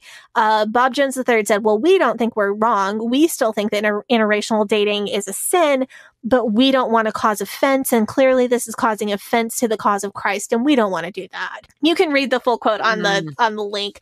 So when I was asking that really cynical question about were they doing it for real or for the clout, why are they dropping it? That's the real question here. Okay. Okay. They're dropping it because of social pressure, but they are talking about it in such a way that makes it seem like they're dropping it because they're so spiritual and love Jesus. Also, no apology for the anti-Catholic sentiment. In fact, BJ3 called Catholicism a cult in that same interview. To be clear, it's fine. The racism was infinitely more harmful and certainly hurt more people, so... People call Catholicism a cult all the time. Yeah, they're not correct. But if you were going to insult me or insult people of color, I'd rather you insult me because that is less harmful. Really would be great if you didn't do either, but it's what it is. So in 2008, BJU finally made a formal apology for past racism. I want to quote Stephen Jones, son of BJ3, who was the president of the university at the time. For almost 2 centuries, American Christianity, including BJU in its early stages, was characterized by the segregationist ethos of American culture. Consequently, for far too long, we allowed institutional policies regarding race to be shaped more directly by that ethos than by the principles and precepts of the scriptures. We conform to the culture rather than provide a clear Christian counterpoint to it. In so doing, we failed to accurately represent the Lord and to fulfill the commandment to love others as ourselves. For these failures, we are profoundly sorry. Though no known antagonism toward minorities or expressions of racism on a personal level have ever been tolerated on our campus, we allowed institutional policies to remain in place that were racially hurtful. Well, they had me in the first half. Right? Fuck you, dude. He was saying this was part of American culture and we were part of it. We apologize. And we should have been better than that. We should have provided a clear Christian counterpoint to the culture, which is a real apology. That's good. That's great. A real apology. There, that would have been fantastic. What was the second part? Was he covering his ass in case they get sued, in case for litigate? That's how that sounds. So what he said is, we have never heard of a racist incident or expression on our campus ever. I mean, it's easy to say, oh, well, no racists are on our campus. We don't have any racist incidents when your campus is when your campus integrated. True. True. I didn't think about that. No, but that's the thing is that I was talking about, or you were talking to me about oh, you haven't met people who are just really open about their race. And I'm yeah, I live in Portland. You know who lives in Portland? White people. I've lived in Portland my whole, I went to a high school where it was 30% black people. But for most of my life growing up here, you don't most of the people that you meet, the other people that you meet are white people. So the issues of race doesn't come up. Right. You've seen microaggressions and you've experienced microaggressions and you have seen a lot of people say things that they didn't know were racist, and then somebody corrects them and they double down and respond in an ugly and negative way. You've seen that kind of thing, I'm sure. Yeah, and the other thing that you see, this is the thing that you see a lot these days, is white people having conversations with each other about race and racism, but with only white people present, and it gets really uncomfortable because everybody's kind of trying to outdo each other for how anti-racist. You know what I'm saying? You've been there. Oh, yeah. Yeah. So, you've seen stuff like that, which is still racist. It is the same thing as people who harm people based on race, but it is a different outcome, maybe a less harmful outcome, even though those behaviors contribute to the things that do cause much bigger harm. Yeah. You don't know people who are profoundly and deeply racist in every part of their lives. It is a part of who they are. I mean, I'm sure I've met them. It just hasn't you wouldn't come know, up. maybe. Yeah. So when BJU, when they're talking about dating, when they're talking about this interracial, are they defining dating in the same way as HAC defines it? Do you remember back when we talked to listeners, if you remember back when we talked about the dating rules at HAC, any one-on-one social interaction between male and female students that lasts longer than 15 minutes counts as a date? Are they talking about it like that, or is it I don't know what the specific rule was. I would imagine it's not the same as HAC. That 10-minute rule at HAC was only for Jericho Plan students, and it was only enforced for a couple of years. I don't have specifics. I would imagine that BJU probably had a much more conventional definition of dating. Are they keeping track of who's dating who like they do at HAC, and are they having professors and advice and like faculty members trying to set students up with each other. So let me tell you what Bob Jones III said. So on Larry King, this is a quote. And if all anybody can see is this rule, which we never talk about or preach, which most of our students couldn't even tell you what it is that unimportant to us. I said to our administration, you know, guys, this thing is of such insignificance to us. It is so significant to the world at large, the media particularly. Why should we have this here as an obstacle? It hurts our graduates. We love our graduates greatly. It hurts maybe the church as well. I don't want to hurt the Church of Jesus Christ.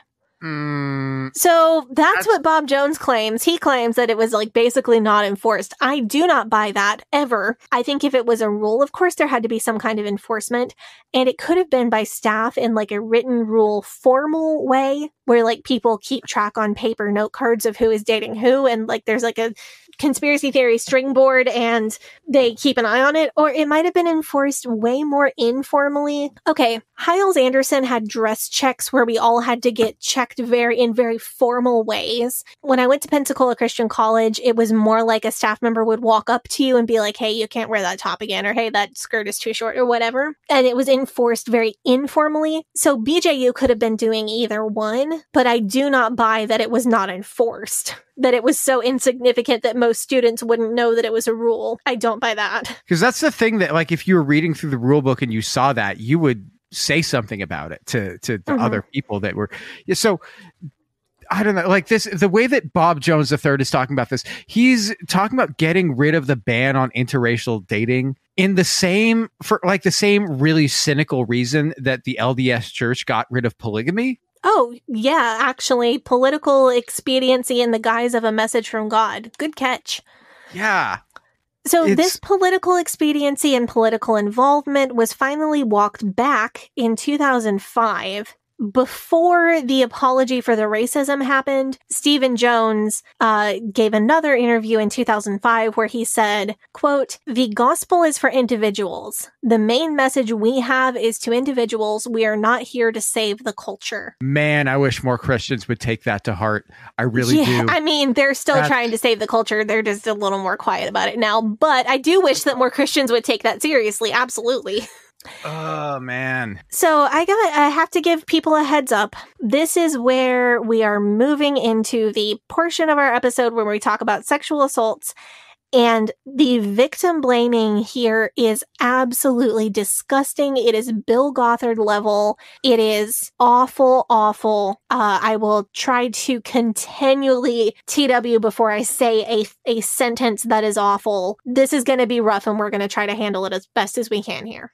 So, before the dust had even settled from the dropping of the interracial dating rule, several young women who were former or current BJU students came forward with remarkably similar stories. Their stories included being sexually abused at some point in their life prior to attending BJU, either in the past by a friend or a family member, or in the case of Kate Landry, who has agreed to have her name associated with this, she was assaulted at her summer job that she was working to pay for BJU tuition. So each of these young women approached a staff member from the biblical counseling department. Staff members who were trained in biblical counseling, which is the Fundy version of therapy, and should have been trained to help these young women. But one by one, in different decades, by different staff members, all of these young women were told a variation on the same theme. They were told that their secret sins had caused their abusers to abuse them as a punishment from God. I never get used to hearing. I think this next little bit is the worst of the victim blaming, so hold on to your hats here. In Christ, dude, what the hell? It is the same formula as Bill Gothard, who said if you were assaulted, it's your fault. Either you were signaling that you were open to it, or it is a judgment, it's a punishment for other sins that are not sexual sins. They were told God will forgive you for the sin of being raped. But for that to happen, you have to forgive your rapist first. One young woman was told that she needed to repent of any pleasure that she may have felt while being raped. Another was told that the nightmares following her rape were her own fault because she was choosing to replay pornographic thoughts in her mind. I am I'm at such a loss for words right now. I don't even, that is peak Fundy victim blaming. This is like, I don't know how to react to this. This is beyond f***ed up even by Fundy standards, man. This is like, holy. I mean, unfortunately, I have heard variations on each of these themes before. I have heard things just as bad from pulpits in front of crowds of people, and who knows who got triggered in that crowd or who. It's so harmful. Like, even if you're not the specific target of that, that's still f***ed up thing to hear. That's well, it also, you know, it leads to things like thinking, if you are the victim of anything, that it is God punishing you for a secret sin. So if my wallet gets stolen, it's God punishing me. Somebody steps out from a dark alley and hits me in the head with a baseball bat, that's God's punishment.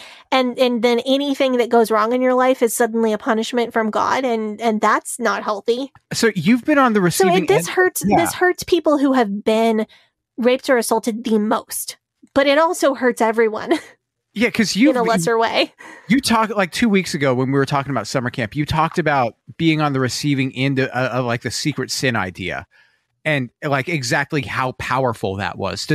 So is the power that has over you, is that going to hinge on how sold out you are to the I guess whatever fundamentalism you're a part of? Or I don't think it has anything to do with how sold out a person is, because people who are, regardless of their religious beliefs, people who have been victims of rape and sexual assault already commonly feel like they did something to cause it. It's so common. It is not correct, but that is a very, very normal part of the process of grieving an assault, to feel that it was your fault in some way. And abusers who abuse repeatedly will often use that rhetoric as well. They'll tell victims that they wanted it, or that something the victim did incited the abuser to abuse.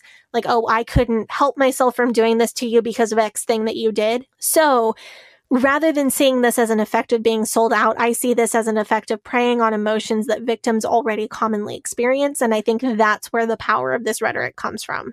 So when we hear about like like a dozen or so victims coming forward, I don't know how many we were talking about in this specific case, but if there's several survivors, that's indicative that there's probably hundreds over the years who reported something to the administration and they were guilted into keeping quiet, or there were even more who didn't report anything and they just kept quiet because they'd been so conditioned by fundamentalism and guilt and culture and everything they just guilted themselves into not reporting it. I would absolutely assume so. We're going to talk about the Grace Report in a minute, which gives us a better idea of how many victims there might be.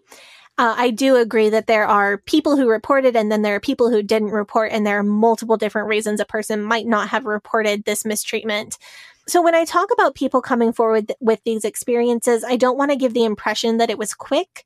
This was more like a trickle of stories coming out and becoming known over several years, some of them before the internet. So when we found out about Jack Scott, it was so fast. We went from thinking everything was normal and fine to finding out that he had been immoral, and then literally, quote unquote, an immoral, a child molester. And then literally like 12 hours after that, most of the story was common knowledge, right down to even knowing how he got caught because there were pictures on his cell phone. And this was the opposite of that. But then something happened that was a catalyst for something actually being done at Bob Jones University. So I feel like we have talked about this before on the show, or maybe in the Facebook group. I can't remember. There was an IFB church in New Hampshire where a man in the church raped a 15-year-old babysitter. She got pregnant. She was subjected to church discipline for, quote, immorality. while her rapist faced no consequences and was allowed to continue being a full member of the church. And then the young woman was forced to give birth to the baby. Turns out the pastor, Chuck Phelps, knew about the whole thing. He knew the guy was dangerous before he assaulted this young woman, and he still allowed this young girl to babysit for his children. And then when she got pregnant, he arranged for her church discipline and arranged to have her sent away to have the baby, all of that. Yeah, so this is ringing. You know when we talked about this? When did we talk about this? We talked about this when we talked about the Christian Law Association. We talked about you're right, Terry you're right. Schiavo. Right. Yeah. Right. So I don't know if I mentioned at that point that Chuck Phelps was on the board of Bob Jones University when all of this broke. Of course he was. So people didn't find out about this for several years after it happened, but Bob Jones University knew about everything that he had facilitated and let him remain on the board. And he was still on the board when the scandal broke, even after he had resigned from his church. And there was a whole lawsuit about it too. Yeah. And he had already resigned from his church over this and was still on the board of Bob Jones, and the university still knew about it. He resigned from the church, and Bob Jones didn't distance themselves from him or make him resign. No.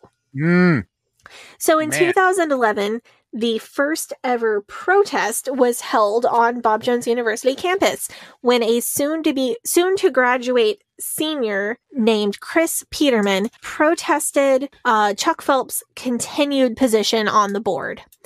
This kicked off the Do Right BJU online movement, which has spawned online movements like Do Right HAC. Chuck Phelps resigned from the board when public pressure got too much for him, but Bob Jones University expelled Chris Peterman, who did the protest, 9 days before he would have graduated, for what they claim are reasons unrelated to the protest. Wow.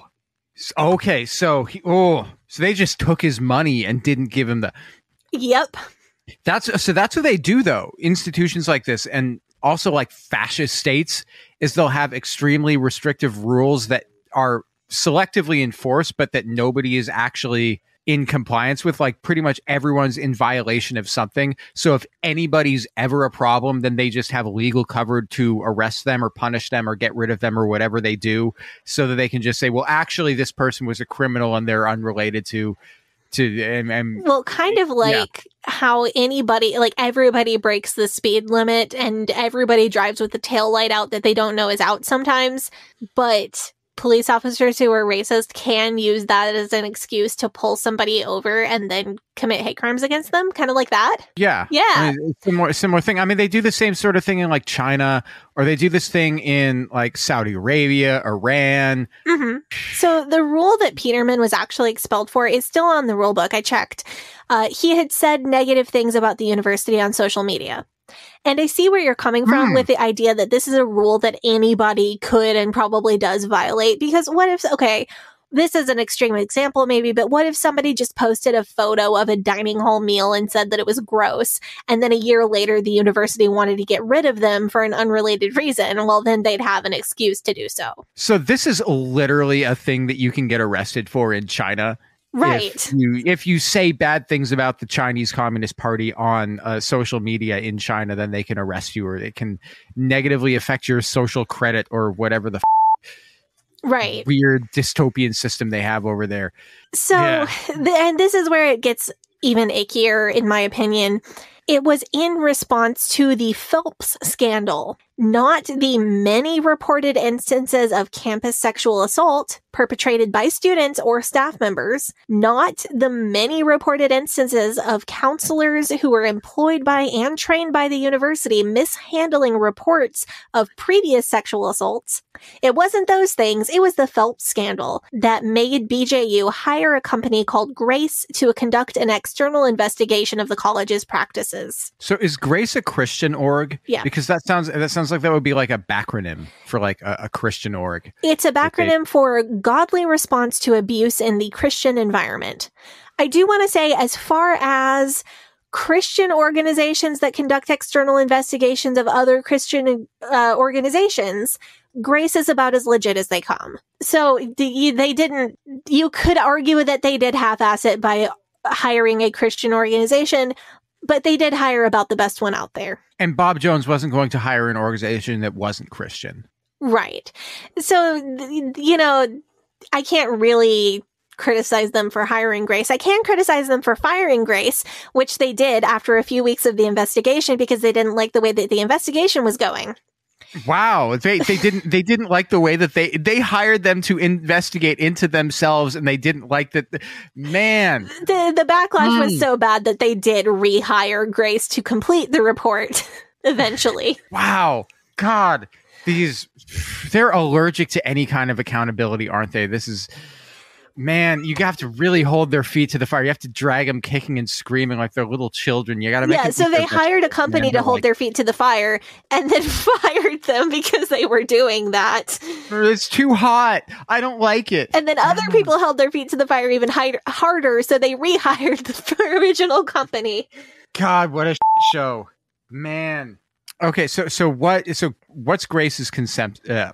What's Grace's consensus? About half of the survivors interviewed by Grace were abused previously. So Grace interviewed 116 people. Grace says about 50 of them identified as victims.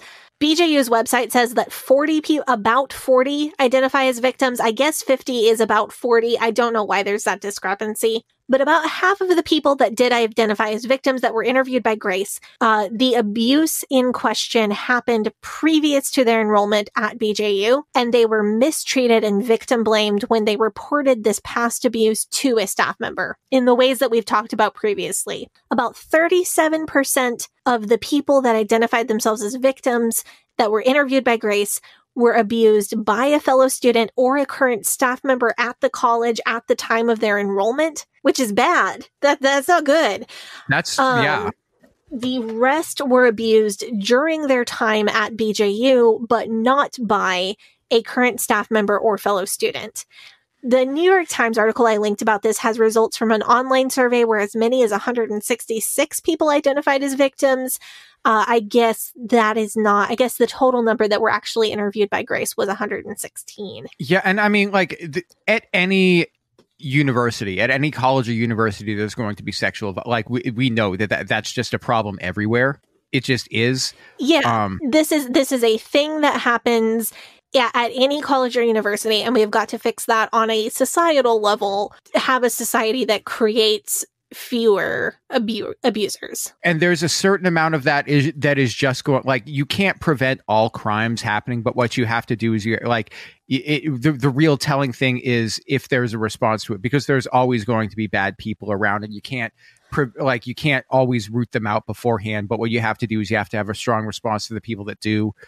And a protective response towards people that are victims of any crime, but especially sexual violence. And that's where BJU f***ed up. Yeah, and so they're just not having that level of accountability, and so that's where we really see a problem. So this statement that BJU, that's probably written by their lawyers. 100% chance that that's written by their lawyers. The thing that I have to keep remembering here, I'm like, I like, how is this legal? How is this legal? Like, how are they allowed to remain open? Is that Title IX does not apply to private religious schools. So all this stuff this really egregious victim blaming stuff does not actually count technically as a violation of the Civil Rights Act under federal law, because these schools can get away with it because Title IX doesn't apply to them. Okay, so it's already because it's already difficult if you go to like an actual university to get a successful, if you're abused, it's difficult to get a successful claim through under Title IX, even if they do everything right. Like, even if they, and they might not, because this is a problem that is all over colleges and universities. Yeah, and it's like, it's always very messy, and there's always like, and the perpetrators can often bring in like saying, and do all sorts of things to question the credibility and play all sorts of dirty tricks, and they can do that really easily, and it's really difficult to actually get something through, get like an actual strong decision. Right. Somebody asked me in the Facebook group the other day if I could speak to men and assigned male at birth people who are sexually abused in fundamentalism, and whether the response is different to them than to women and AFAB people who are sexually abused or victims of sexual violence.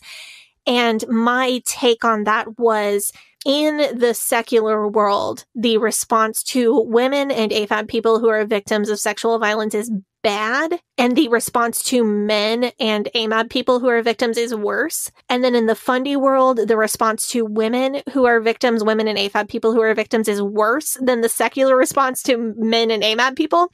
And then the Fundy response to men and AMAB people is even worse yet than the response to women and AFAB people. So no it's surprises there. Nobody is doing good, but some people are doing worse than other people. Victims interviewed by Grace reported very similar victim blaming tactics across the board to the first few stories that I told you about earlier. They also reported that on-campus assaults were reported to campus security, but never properly reported to law enforcement. The university, of course, wants to cover their ass. They say that they never told victims not to report to law enforcement. But whether or not that is true, it is clear that they did not uphold mandatory reporting standards. They may not have been legally required to uphold mandatory reporting standards because, like you said, they're not subject to Title IX. They morally should have upheld mandatory reporting standards, regardless of their legal requirement. So a quote from the New York Times that sums up the Grace recommendations really well, quote, Grace recommended overhauling the university's policies on sexual assault, outsourcing victim counseling, offering assistance to past victims, reviewing old complaints to find those that should have been reported to law enforcement, and halting the use of counseling booklets and videos developed by some university officials. So the counseling booklets, and so they're using counseling booklets and videos that they made themselves. So it's like the thing that HAC did with the Jack Scott book with the healing for the inner hurt when they... Yes, but it's a little bit worse than that. Worse? Yeah. So Jeez, what? James Berg was the head of the biblical counseling department. He and his wife, Pat, were both high-ups in the biblical counseling department. They are the primary people that these reports of past sexual abuse were made to. They are the people. Pat Berg, Jim Berg's wife, was the person who told one young woman that it was her fault that she was having nightmares of her sexual assault because she was replaying pornographic thoughts in her mind. These are the people who were saying these things. These are the primary culprits, though certainly not the only culprits, of the victim blaming that was going on. James Berg, wrote the books that were used as the curriculum in the biblical counseling department. He wrote the book. He wrote the book on how to victim blame people, and then he taught his own book to his students and taught them how to victim blame people. And then those students became staff in the biblical counseling department at BJU and victim blamed people. What? So that's what Grace is referencing. Get rid of Berg. Don't let him on staff. Don't let him teach on counseling. Don't let him perform counseling on campus, and get rid of his books as curriculum. Stop publishing them through the university press and stop using them in classes. This is like, you know 30 Rock. You know the vertical integration on 30. This is like vertical integration, just a different level. So I don't want to make it out that this guy was the only problem, but this guy was the source of a lot of, this guy and his wife were the source of a good portion of the problem, just the two of them. So that's what Grace was saying. It's like, this guy is a huge part of the problem. You need to just ditch him and like half your problem will be solved. Yeah. So it, but this is like... This is the thing that it's almost as if like these fundamental, they almost operate in the sense of like a monarchy. You know what I'm saying? Where there's this idea that, if the king is good, then the people will prosper. And if the king is and they just assume that everybody who's fundamentalist is good, and therefore the things that they do and the things that they teach are good, then they teach. And so it's so focused on like one person having this much power to make this much policy decision. And if that person is horrible, like there's no accountability to them. There's no checks and balances on their power, and there's no like review process. Oh my God. So let's talk about the good and the bad of BJU's response to this. So here's the good. They did decide to follow some of Grace's recommendations. They did issue a public apology for the victim blaming, which was a good apology. One thing is, BJU does know how to make a sincere apology. Sometimes they choose to do so, and sometimes they choose to qualify it with things that are still shit. But they do know how to make a good apology that is actually sincere when they want to. They did overhaul some official policies. There was only one survivor, according to them, who said that she did not complete her degree because of the mishandling of her sexual assault case. And they offered her a free ride to complete her degree either at Bob Jones University or at another university of her choice. They would pay for it all. That's good. The way they phrased it made me think that they were going to make her jump through some really triggering hoops to get there. Because in the official statement, it said this survivor knows who she is and she can call the president's office and can speak with the president directly about this scholarship. That seems unreasonable to ask of a survivor, but... And why would you say that publicly? Right. You wouldn't say that they didn't name her, but this felt icky to me, and I feel like there is something there that I don't know that is icky. But the fact that they said that they would give her a free ride to complete her degree, that is the right thing to do, that part of it. The fact that they claim there was only one survivor who fits this qualifications seems unlikely. So there's some good and bad there. BJU also provided and still provides mandatory abuse prevention training every year to all staff and students, which is good. They also designated every staff member and employee as a mandatory reporter, which is great. The bad part is that where I get off the this is good train is when in their response, they very smugly inform us that designating every staff member and employee as a mandatory reporter exceeds both state and federal legal requirements. You did the right thing. Can you not be so f***ing smug about it? You did the right thing after being wrong about everything for years and years and years and hurting a lot of people. You literally had the guy who is teaching people how to victim blame, teaching all of your classes on how to victim blame. Yep. He wrote the book on how to victim blame, and then you were teaching that as your and when you were giving that. But we exceeded state and federal legal requirements when we were forced to. So let's have our gold star for that now. Aside from the clear scam of assigning your own book as course material in the class that you teach, beyond that, I just had to throw that out there. When professors do that, I don't know. So that was the good and the sort of good. Now for the bad. James Berg is no longer the head of the Biblical Counseling Department, but he is still on staff at BJU, according to their website. And in the official response from the president to the Grace Report, the college released an infuriating statement about the fact that they will be continuing to use his books as curriculum. And just to rub salt in the wound of every survivor, the statement that they will continue to have him on staff is in the same section as the formal apology for mishandling sexual assault. So why are they so allergic to getting rid of these people? Is it just I won't do what you tell me? Or have they calculated that basically the people going to BJU just don't care? Or I can read you what they said about him. Maybe that would help you understand. Okay. So and this is from the official response to the Grace Report. I have that linked for you. Here's the quote. With regard to the writings of Jim Berg, we have reviewed his written material on a wide variety of topics and have found them to be faithful to Scripture. Obviously, as would be expected of any writer, his later works reflect the benefit of ongoing growth and mastery of his subject matter. Thousands of believers have benefited from his books, and hundreds of churches have used his materials with great spiritual profit. And then it's just got a long list of his accomplishments and where he has been published. And these are the other colleges that still use his work, so we're fine. Finishing the quote. We will continue to use these materials in our courses and make them available in our campus store and through BJU Press. So the answer is, well, he's done a lot of good for a lot of people. But these are the people who will, you can't sit with us over... Associating with Catholics. Associating with somebody who associates with somebody who associates with Catholics, then right. You're then they're gonna I don't know, write dozens and dozens and dozens of letters denouncing you in publications and spread them out everywhere and say that you're unbiblical and unchristian. But if you tell people that their PTSD nightmares are their own fault and they need to repent for their pornographic.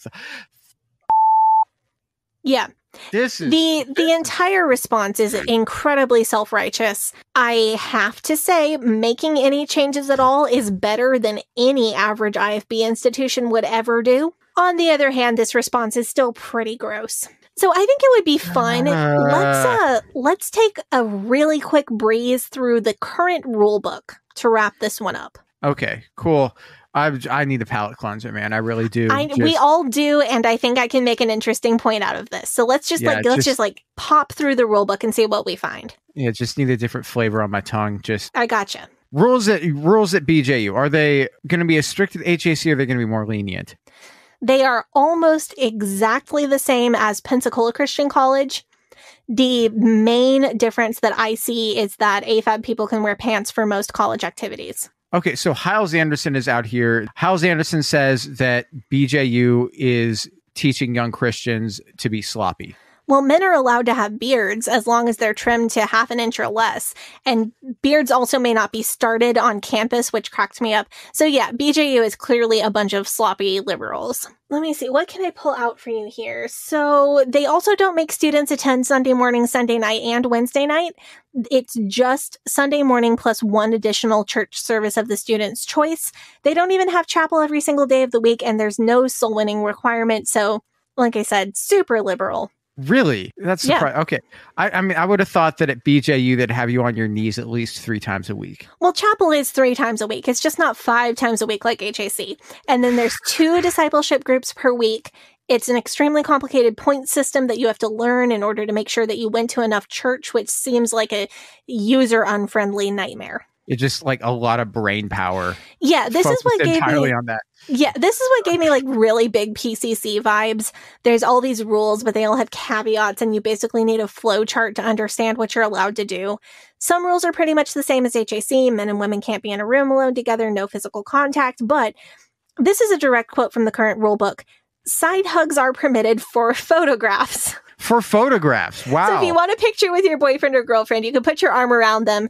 And it is not in the rule book. I guarantee there is an informal rule about how many seconds your side hug can last. Actually, you weren't getting your picture taken, so you still would have possibly been expelled from BJU for your side hug. But if I had somebody stand there with a camera, it would have been fine, apparently. Yeah, it's the same as the legality of sex work. Apparently. Jeez. So I mean, I'm not wrong. You're not. And I wonder if there are people who use that rule to get around the physical contact rule, just like Kinky. There are people who use that law to get around certain sex work activities. That would be interesting to know. Man. So the rule book is very cagey about physical contact rules. It says that sensual contact is prohibited, but there's no list of things you can't do. Like at Hyles Anderson, there's a list. No kissing, no hugging, no holding hands, no touching. But there isn't that. Like, you don't get a list like that at BJU. So BJU doesn't teach you what sensual contact even is? No. So I had to check with Liz. And she said that no holding hands, no contact at all. They're just being really cagey about it. Couples may not go off campus without a chaperone, but mixed groups of 3 or more people may if the group does not separate. I'm sure this works great, and nobody uses it for nefarious purposes at all ever. Also, engaged couples may go on unchaperoned dates under specific conditions with written parental approval. And I just have to ask, can you imagine having your parents have to sign off for you to go off the college campus to go on a date during daytime hours within a prescribed geographical area with your college senior fiance? Oh, man. I'm Jewish.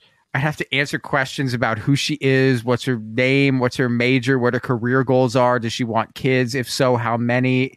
If she likes Pacific Northwest and wants to live nearby, what she plans to do after school, if she's considered postgraduate programs at PSU or Lewis and Clark, so that we can remain close in proximity to my parents. I feel like your parents would know that if you were engaged, unless you just engaged, unless you just got fake engaged so that you could date off campus, which I'm sure nobody ever does ever. No one's ever done that. Definitely not. Although these are the fundies, so if you get fake, you can't get fake engaged. Calling off an engagement, that's like calling off a courtship. You can't do that. No, that's the HAC fundies. These people are like a little bit more normal. Man. Just racist. So here's a fun one for you. It is plainly written in the rule book. The rule book that is very cagey about most things felt the need to spell this one out. Students, quote, are not to patronize businesses that specialize in adult gifts and party items. Adult gifts and party items? So this is the college that makes incoming freshmen wear a button that says First BJ because it is their first year at Bob Jones University. This is, man. But you can't go to an adult store, apparently. Okay, I thought adult gifts and party items. It's like you go to Spencer's Gifts at the mall and they're going to throw you out of BJU. They will, apparently, which seems wrong. What is party items? Is party items like a party hat? I was thinking whippets, but apparently... Like birthday candles? Candles. I got... So what's the enforcement like for these rules? Are they like... Are you getting kicked out for stuff? Are you getting like a suspension? Are you getting... There's a flow chart for that because of course there is. There's like... You can be on like academic probation or like... probationary something or other, and then there's suspension, and then there's expulsion. There's like all these rules. It's like trying to get fired from a corporate job where you get a verbal warning, and then you get a written warning, and then you get a meeting with so and so, and then you get this, and then you get that, and then you're on probation, and then you get fired. It's like that. I mean, it makes sense at BJU. There's going to be teeth to it.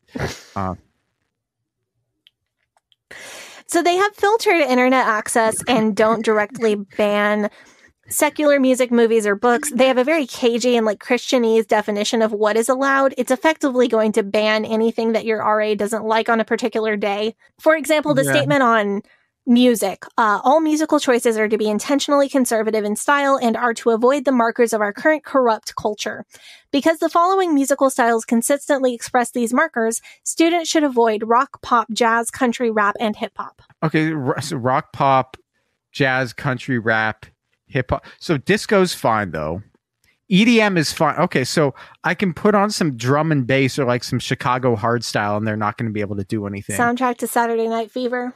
Yeah, exactly. There's some Bee Gees. Get some. Oh, I love the Bee Gees, man. I love the Bee Gees too. No, you put on "Ring My Bell" by Anita Ward. They're not going to be able to say about that. That's disco, man. I did also find this list hilarious, and I wanted to add in that because of lists like this, when I was a kid, I thought that records came with a label on them that told you what kind of, like CDs came with a label on them that told you what kind of music it was.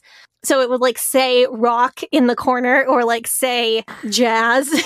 And I was like not aware that there are a lot of crossovers between those categories. They're also not going to have a label on it that says specifically what kind of satanic acts this record is going to influence you to do either, sadly. Unless it's King Diamond, in which case it totally will.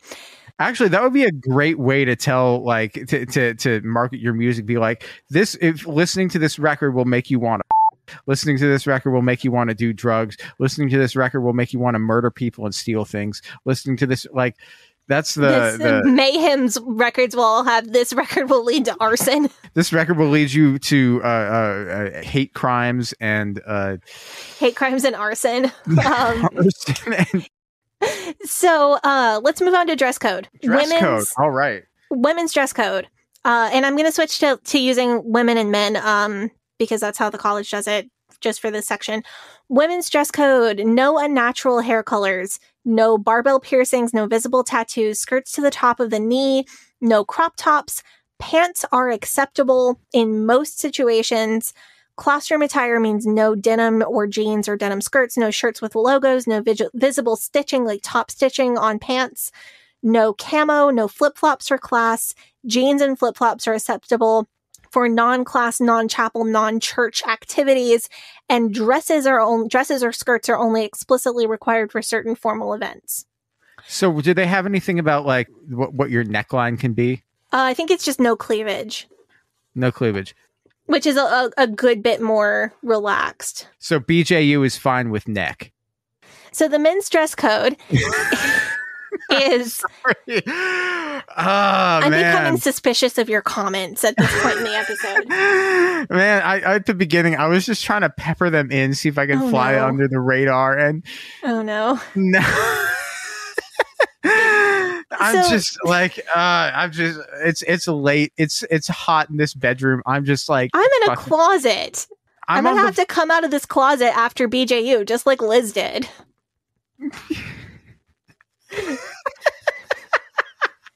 Heyo. That was a good one. That was great. I hope they think it's funny. It's a great place for a religious nut. Oh no. Have you been doing this the whole time?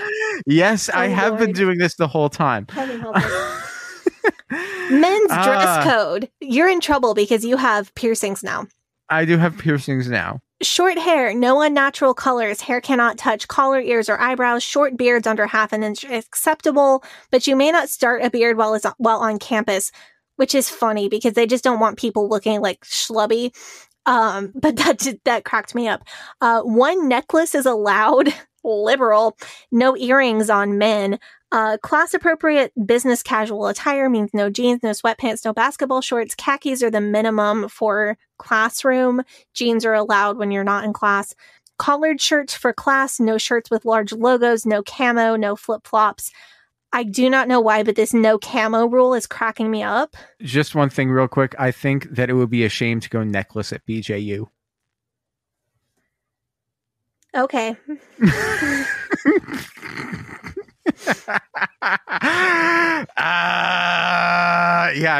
The no camo rule, I feel like that's one that they just like after Duck Dynasty hit, they're just like, it has to stop.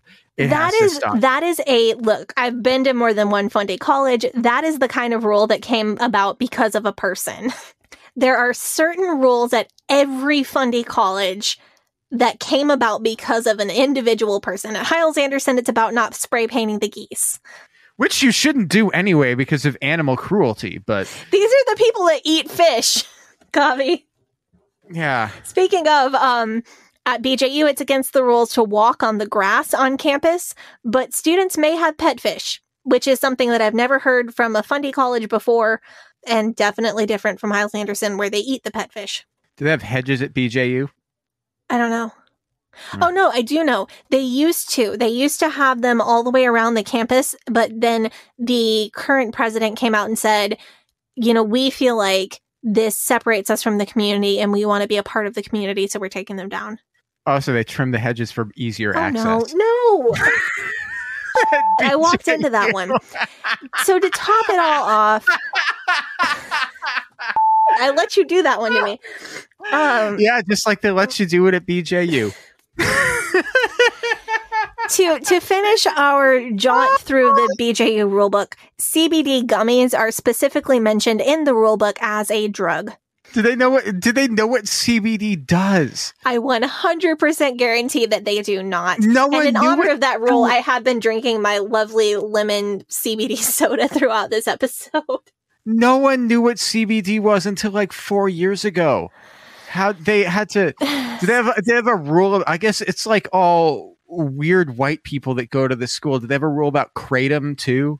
I do not recall seeing kratom in the rule book. If you want to have like a whites only school, you tell them that kratom is okay. Like that's the only people who like. Yeah. So you allow something that is way more untested and can have way more serious health effects than CBD, but you don't allow CBD. Yeah, man. That's what they do. They're like inject bleach and inject hydrochloro. I wonder, is ivermectin allowed on campus? Yeah, man. No ivermectin. So there's a reason. There's a very good reason that I wanted to end this huge episode by looking at the rules. BJU markets itself as being so much more palatable than HAC. The campus is nicer. The degrees get you further in life. Maybe they get you a real job. The rules are slightly more lenient. The campus life is much more bearable. They have more amenities. They have real college sports now. Like they play against local colleges. They do everything in their power to look like a legitimate Christian university. And in the process of doing this, they attempt to minimize and paint over their racist, homophobic past and the damage that they have done as an institution to people of color, to LGBTQ people, and to victims of sexual assault. It's the same fundamentalism in prettier packaging. And not only that, I believe that it is the hope of the institution as a whole that this prettier packaging will allow them to retain, or at this point regain, the position as the flagship of fundamentalism that they once held. Don't be fooled. I think that's a good note to end on. Thank you for tuning into this episode. It was fascinating to learn about all of this stuff, especially the history of fundamentalism. Wow, I did learn a lot about that in this episode. I did learn a lot, and also about American history. If you like our show, if you're a fan of our show, make sure you hit that subscribe button. I may have some Jack Scott updates before too long. We have some theories that are... we have some theories that I've been working extremely hard on behind the scenes. Yeah, so stay tuned for that. If you can join our Facebook group at facebook.com/group/EdenExodus, join our subreddit, reddit.com/r/EdenExodus.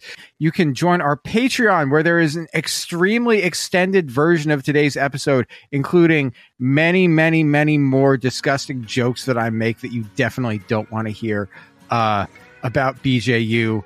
Apologies to anybody with sensitive ears who is listening to this and had to listen through that. You can follow us on Facebook and Instagram at Leaving Eden Podcast, on Twitter at Leaving Eden Pod. Sadie, do you want to plug your social media? Absolutely. You can follow me on Instagram at Sadie Carpenter Music, on Twitter at Hell Yeah Sadie, or on TikTok at Sadie Carpenter 1. And you can follow me at Facebook and Instagram and Twitter at GAVRIELHACOHEN. Thank you so much. You guys have a great day. Bye. But old rolling river of time, you've healed me in too many days. No regrets, no confusion, there'll be no pollution. I'm so thankful I've decided to change my ways. I'm so thankful I decided